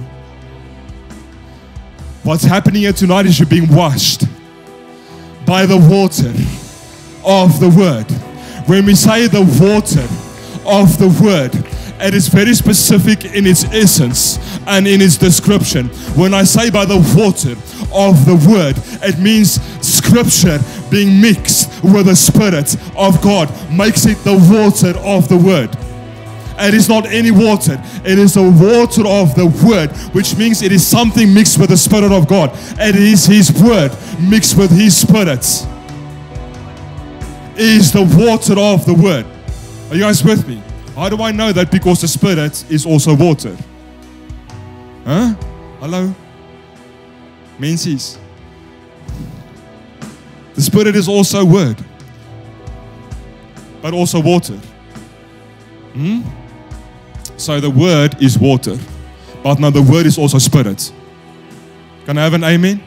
Say the word is also spirit. Say the word is water. The water is word. But now the spirit is also word. The word is also spirit. John 6:63, New King James. Are we still together? Don't worry, I'm going somewhere. I think by now you should have caught the train of thoughts already of what I'm trying to say here. John 6:63, New King James. And it says, it is the Spirit who gives life. The flesh profits nothing. The words that I speak to you are spirits and they are. So, the word is spirits. Amen. Go verse 68. But Simon Peter answered him. Simon Peter. Lord, to whom shall we go? You have the words of eternal life. So if the word is spirit and the word is water, then it means that the spirit is also water. Are you guys with me? Listen, in John chapter 4, we find Jesus speaking to a woman at the well. And he's asking for water. Again, a well. The well here represents, I think it was named the well of Jacob. That well. Which means it's the church. Thinking of it now. So he's meeting her where?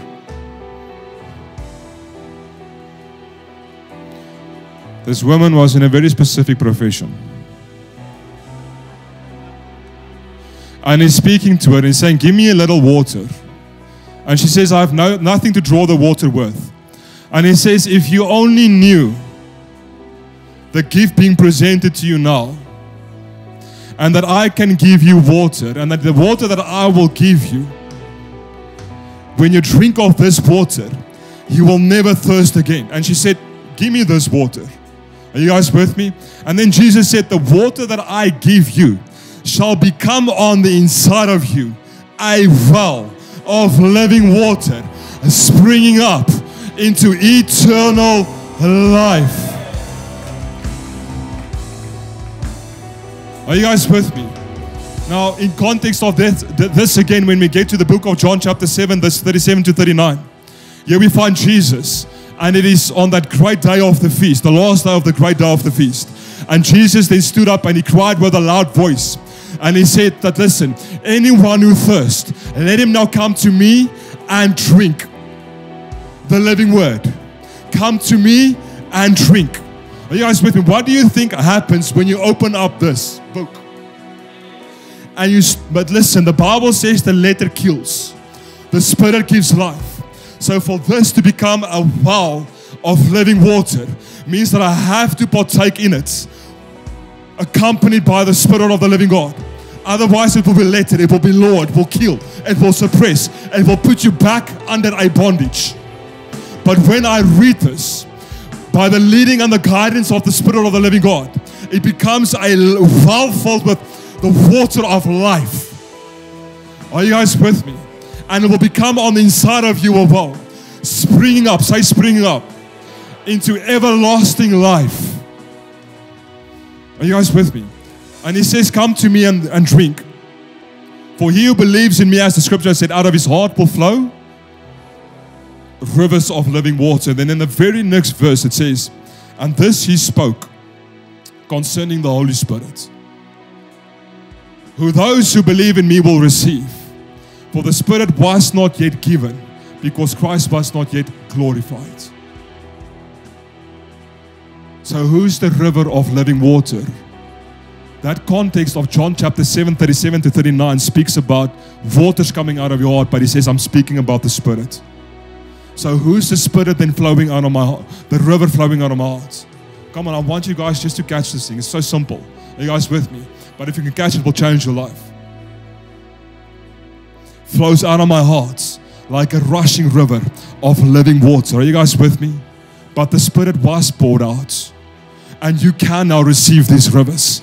And more than that, we can now become these rivers to a dying and broken world. Are you guys with me? Quickly go to Isaiah chapter 12 verse 2. I'm going to land the plane now. Just buckle up. You're coming in for a landing. Put on for me King James.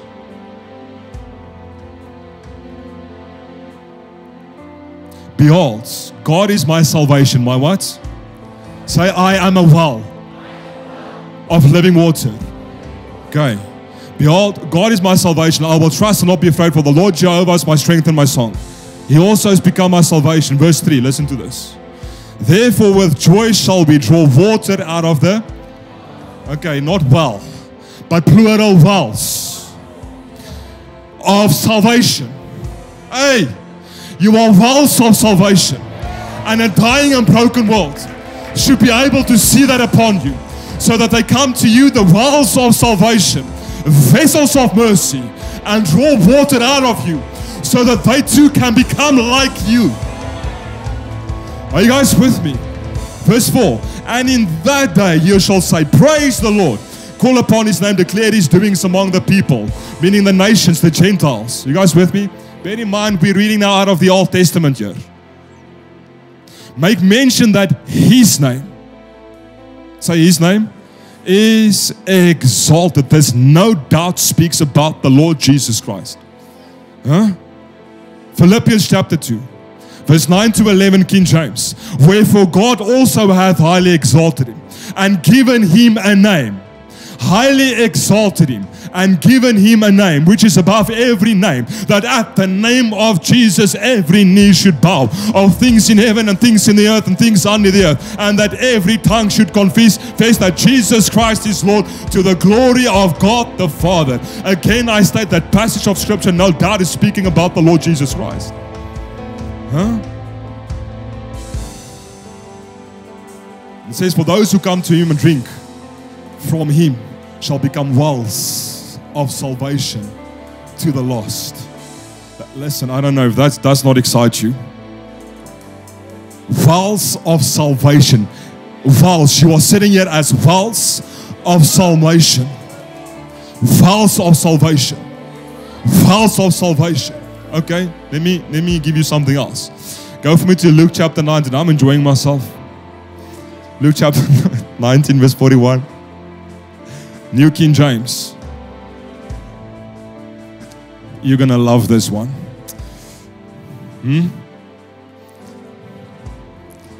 Now as he drew near, he saw the city and wept over it. 42, saying, if you had known, even you, especially in this your day, the things that make for your peace, but now they are hidden from your. Verse 43, for days will come upon you when your enemies will build an embankment around you, surround you and close you in on every side, and level you and your children within you to the ground, and they will not leave you one stone upon another, not one stone upon another, because you did not know the time of your visitation. So Jesus is saying that, listen, because you did not know the time of your visitation, you will be broken down into pieces. You will have no peace. You guys with me? But what was the visitation supposed to be like? Can I show you? For that we need to go back to the Old Testament again. Isaiah chapter 43, King James. Isaiah 43 verse 18. This is what that visitation should have been like. And this was a prophecy for Israel. But this is a prophecy going out for each and every one of you on this night. Are you guys with me? Can I go? Remember, ye not. Say remember. Remember when I spoke about remembrance? So I'm completing the circle. I'm coming back for the landing now. Amen. I hope that you can remember everything I've said. Remember ye not the former things, neither consider the things of old, meaning speaking about the law. Verse 19, behold, I will do a, wow, okay, so we are a new thing. Now it shall spring forth, shall ye not know it? I will even make a way in the wilderness, and rivers in the desert.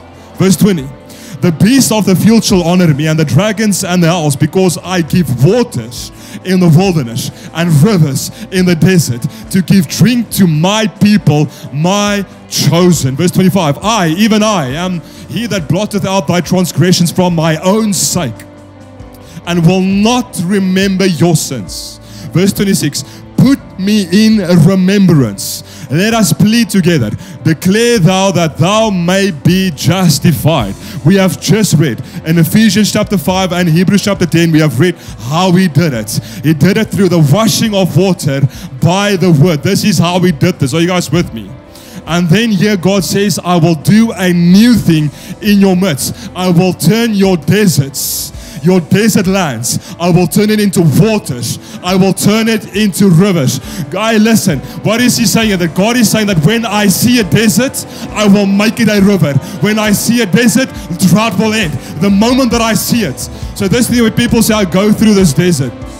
Guess what? When God sees a desert, He immediately makes it a river. He immediately.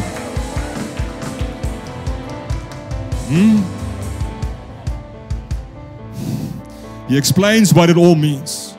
It means that I'm going to remove all of your sins. I'm going to take your transgressions and your iniquities away from you. So would you put God in remembrance? That is the question. Would you put God in remembrance? Again, now we're speaking about communion. Would you keep on taking the Holy Communion in remembrance that Jesus died? So that we can have rivers and not deserts. So that you can have rivers and no desert. So that we can have rivers and no desert. Are you guys with me? That you can have forgiveness and not guilt. That you can have freedom and not bondage. That you can have grace and not law. Will you bring it into remembrance? And so they did not know the time of their visitation. But what about the ones who did know and who did take part of the visitation? What about those? Glad that you're asking. Psalm chapter 65 verse 9. Amplified Classic.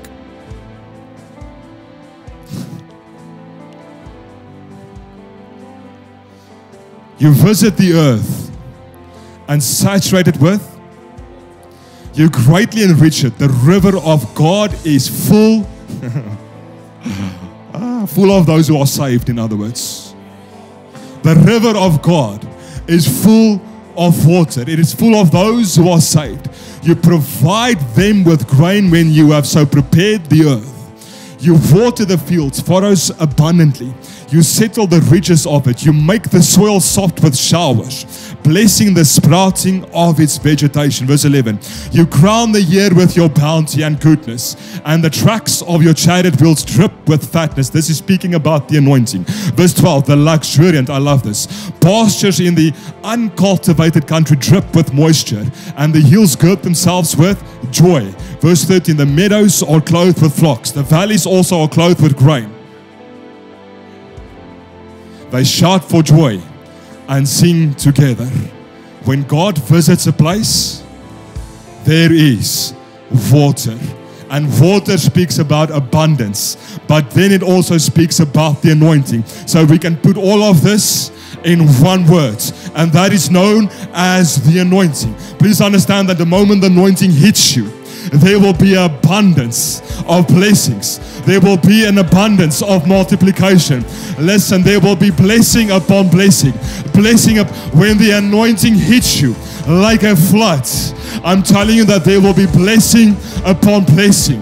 Why? When God sees a desert, He changes it into water. So whatever desert you are facing, I'm telling you that there's a river that is about to come. There's a river of abundance. Did Jesus Christ not say that I have come that they may have life and that they may have it more abundantly? Meaning that every part of my life should be in overflow.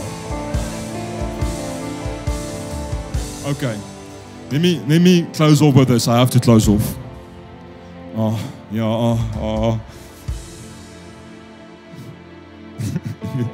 me close off with this. I'm just going to paraphrase because of time. So I've got pages of scripture you see. John chapter 5, okay, and John chapter 9 talks about two pools. John chapter 5 speaks about the pool of Bethesda. And there was a man sick for 39 years. And Jesus, the living word, came on the scene. So there's the pool of Bethesda. So what would happen there is an angel would come every day in its time, stir the water. Say stir the water. Yeah.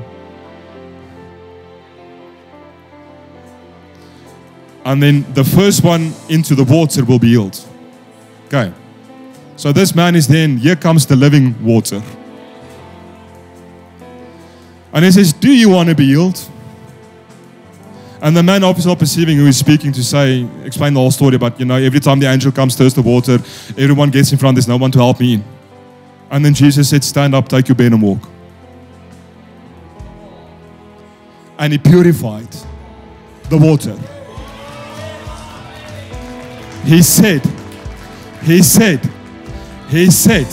by the breath of God, take up your bed and walk. And guess what? The water was purified. And the man got up and he walked out of, are you guys with me? Amen. Then there was another pool. And here we find a blind man. Are you guys with me? This is in John chapter 9 for those taking notes. Here we find a blind man. This is where Jesus spat on the ground and he took the mud and he placed it on this guy's eyes. Are you guys with me? And then he said, he didn't stop there. The man wasn't healed there. And he said to him, go and wash your eyes in the pools of Siloam. And when he did so, the man was healed and his sight was restored. You guys with me? So these pools were dedicated for ages to manifest the medical working power of God. I'm going to say that again. These pools, can you wake up? These pools were dedicated to manifest the healing power of an almighty God. They were dedicated to manifest, meaning every time someone went in and got healed, God got the glory. It was dedicated to manifest the healing power of the Almighty God. But you have become pools filled with living water to manifest the healing power of the living God. Not just physically, but also spiritually. Are you guys with me? Healing those caught up in bondages, curses, to bring restoration and healing even to the soul. I'm not just speaking about physical healing here. You are pools filled with living water. But how many of you understand that that pool must be stirred? Are you guys with me? 2 Kings chapter 2, Amplified Classic. I think this is the last verse. Passage of scripture. Almost done. 2 minutes. 2 minutes. 2 minutes. 2 Kings chapter 2 verse 19. Amplified Classic. And the men of the city said to Elisha, this is the last one.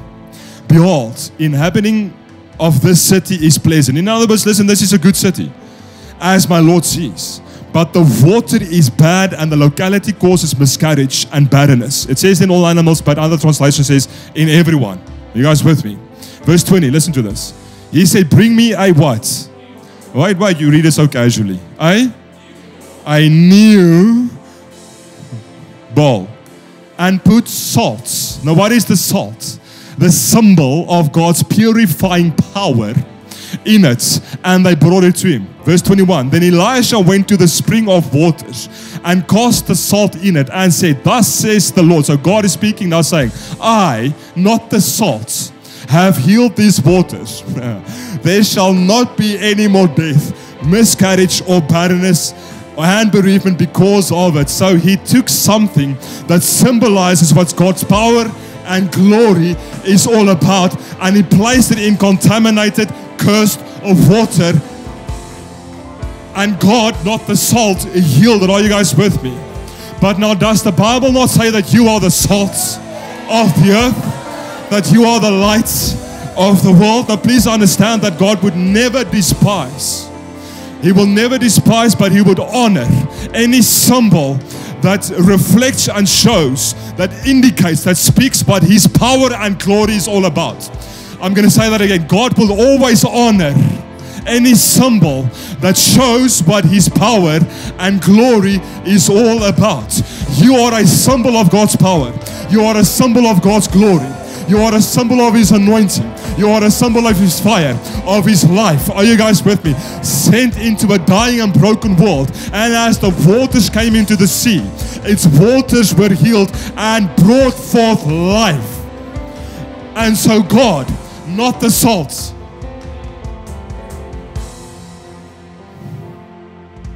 brought forth the healing.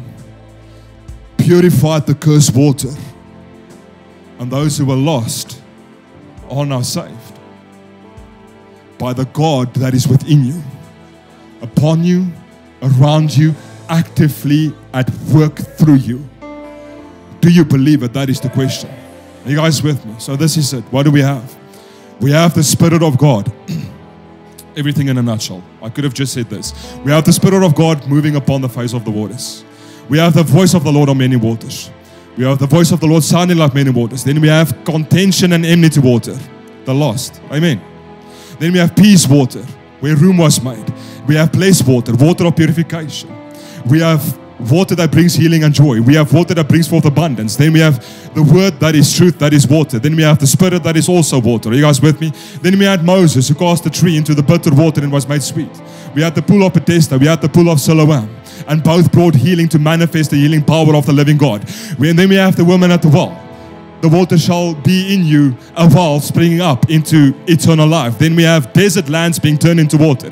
We have Elisha turning bad water into fruitful water by placing salt in a new bowl, and casting it into the waters. And then he said, let these waters be healed. Are you guys with me? I say again, God will always honor a symbol that manifests what His power and His glory is all about. You must become that well and that pool filled with living water that others can continually drink from.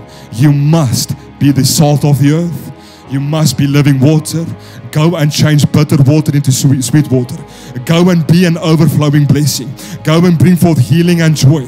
Go and remove contention and enmity by bringing peace. How do I do this? You have become a well filled with living water, springing up into eternal life. You are filled with the Holy Spirit from within, upon and around. You are filled with God's light. You are filled with God's truth. You are filled with God's glory. You are filled with God's power. You have the ability of God inside of you. You have Christ in your heart. You have His love inside of you. You are one with Christ. You have become, and therefore should be, an expression of Him to this dying and broken world. Where you go, rivers must go forth, bringing healing, deliverance, breakthrough, rest, hope, restoration, life, joy, light, and peace. This is the mandate. This is the commission. Go, go, go, go, go, go, go, go, go. I'm telling you that you have everything on the inside of you that you need to go and fulfill this great commission. You are pools dedicated to manifest the power and the glory of the Almighty God. You are wells of living water springing up into everlasting life. Let them come to you and let them drink freely and so receive salvation. This is the mandate. And once you have done that, you make disciples of all nations, baptizing them in the name of the Father, the Son, and the Holy Spirit. Come on, say, I take up this call. I take up this purpose. I take up this mandate. I take up this commission. Say, it is mine. Say, here I am, Lord.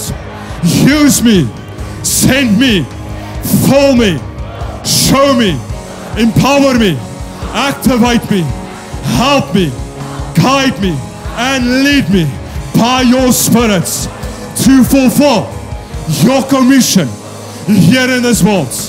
Come on, give God a praise offering.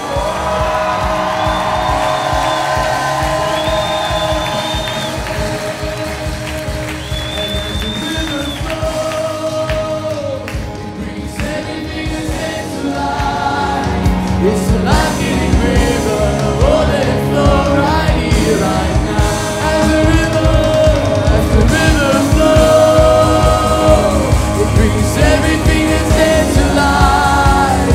It's a life-giving river, oh, let it flow right here, right now. Oh. Come on, come on. Yeah, yeah.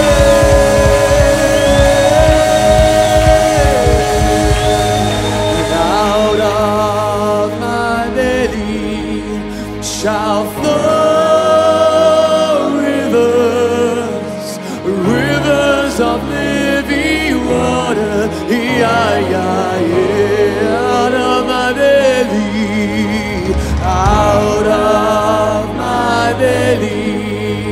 shall flow rivers, rivers of living water. Yeah, yeah, yeah. Amen. Just while you're standing like this, I just want everyone just to close their eyes.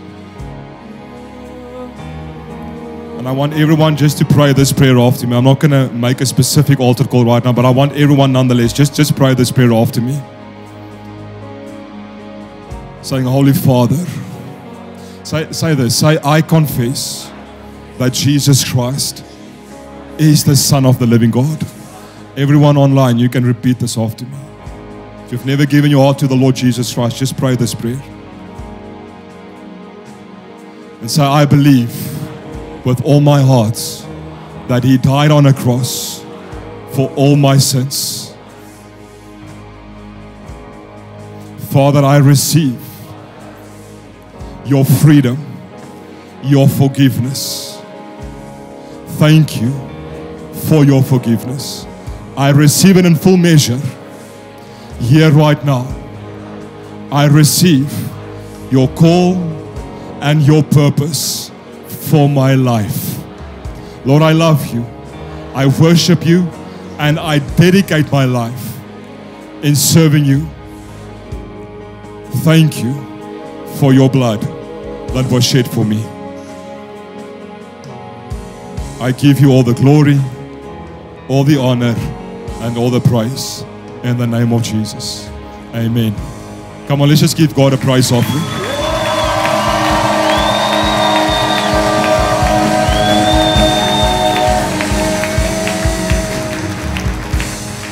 Amen. I hope and I trust that you received something out of that. And go and be that. Believe that that is who you are. And be that to this world. Amen. Thank you, Encounter. We love you. And stay connected. If you would like to give into this ministry, we have made giving your tithes, seed, or offering as simple and effortless as possible. You can simply log on to encounterchurch.co.za or leondupria.com.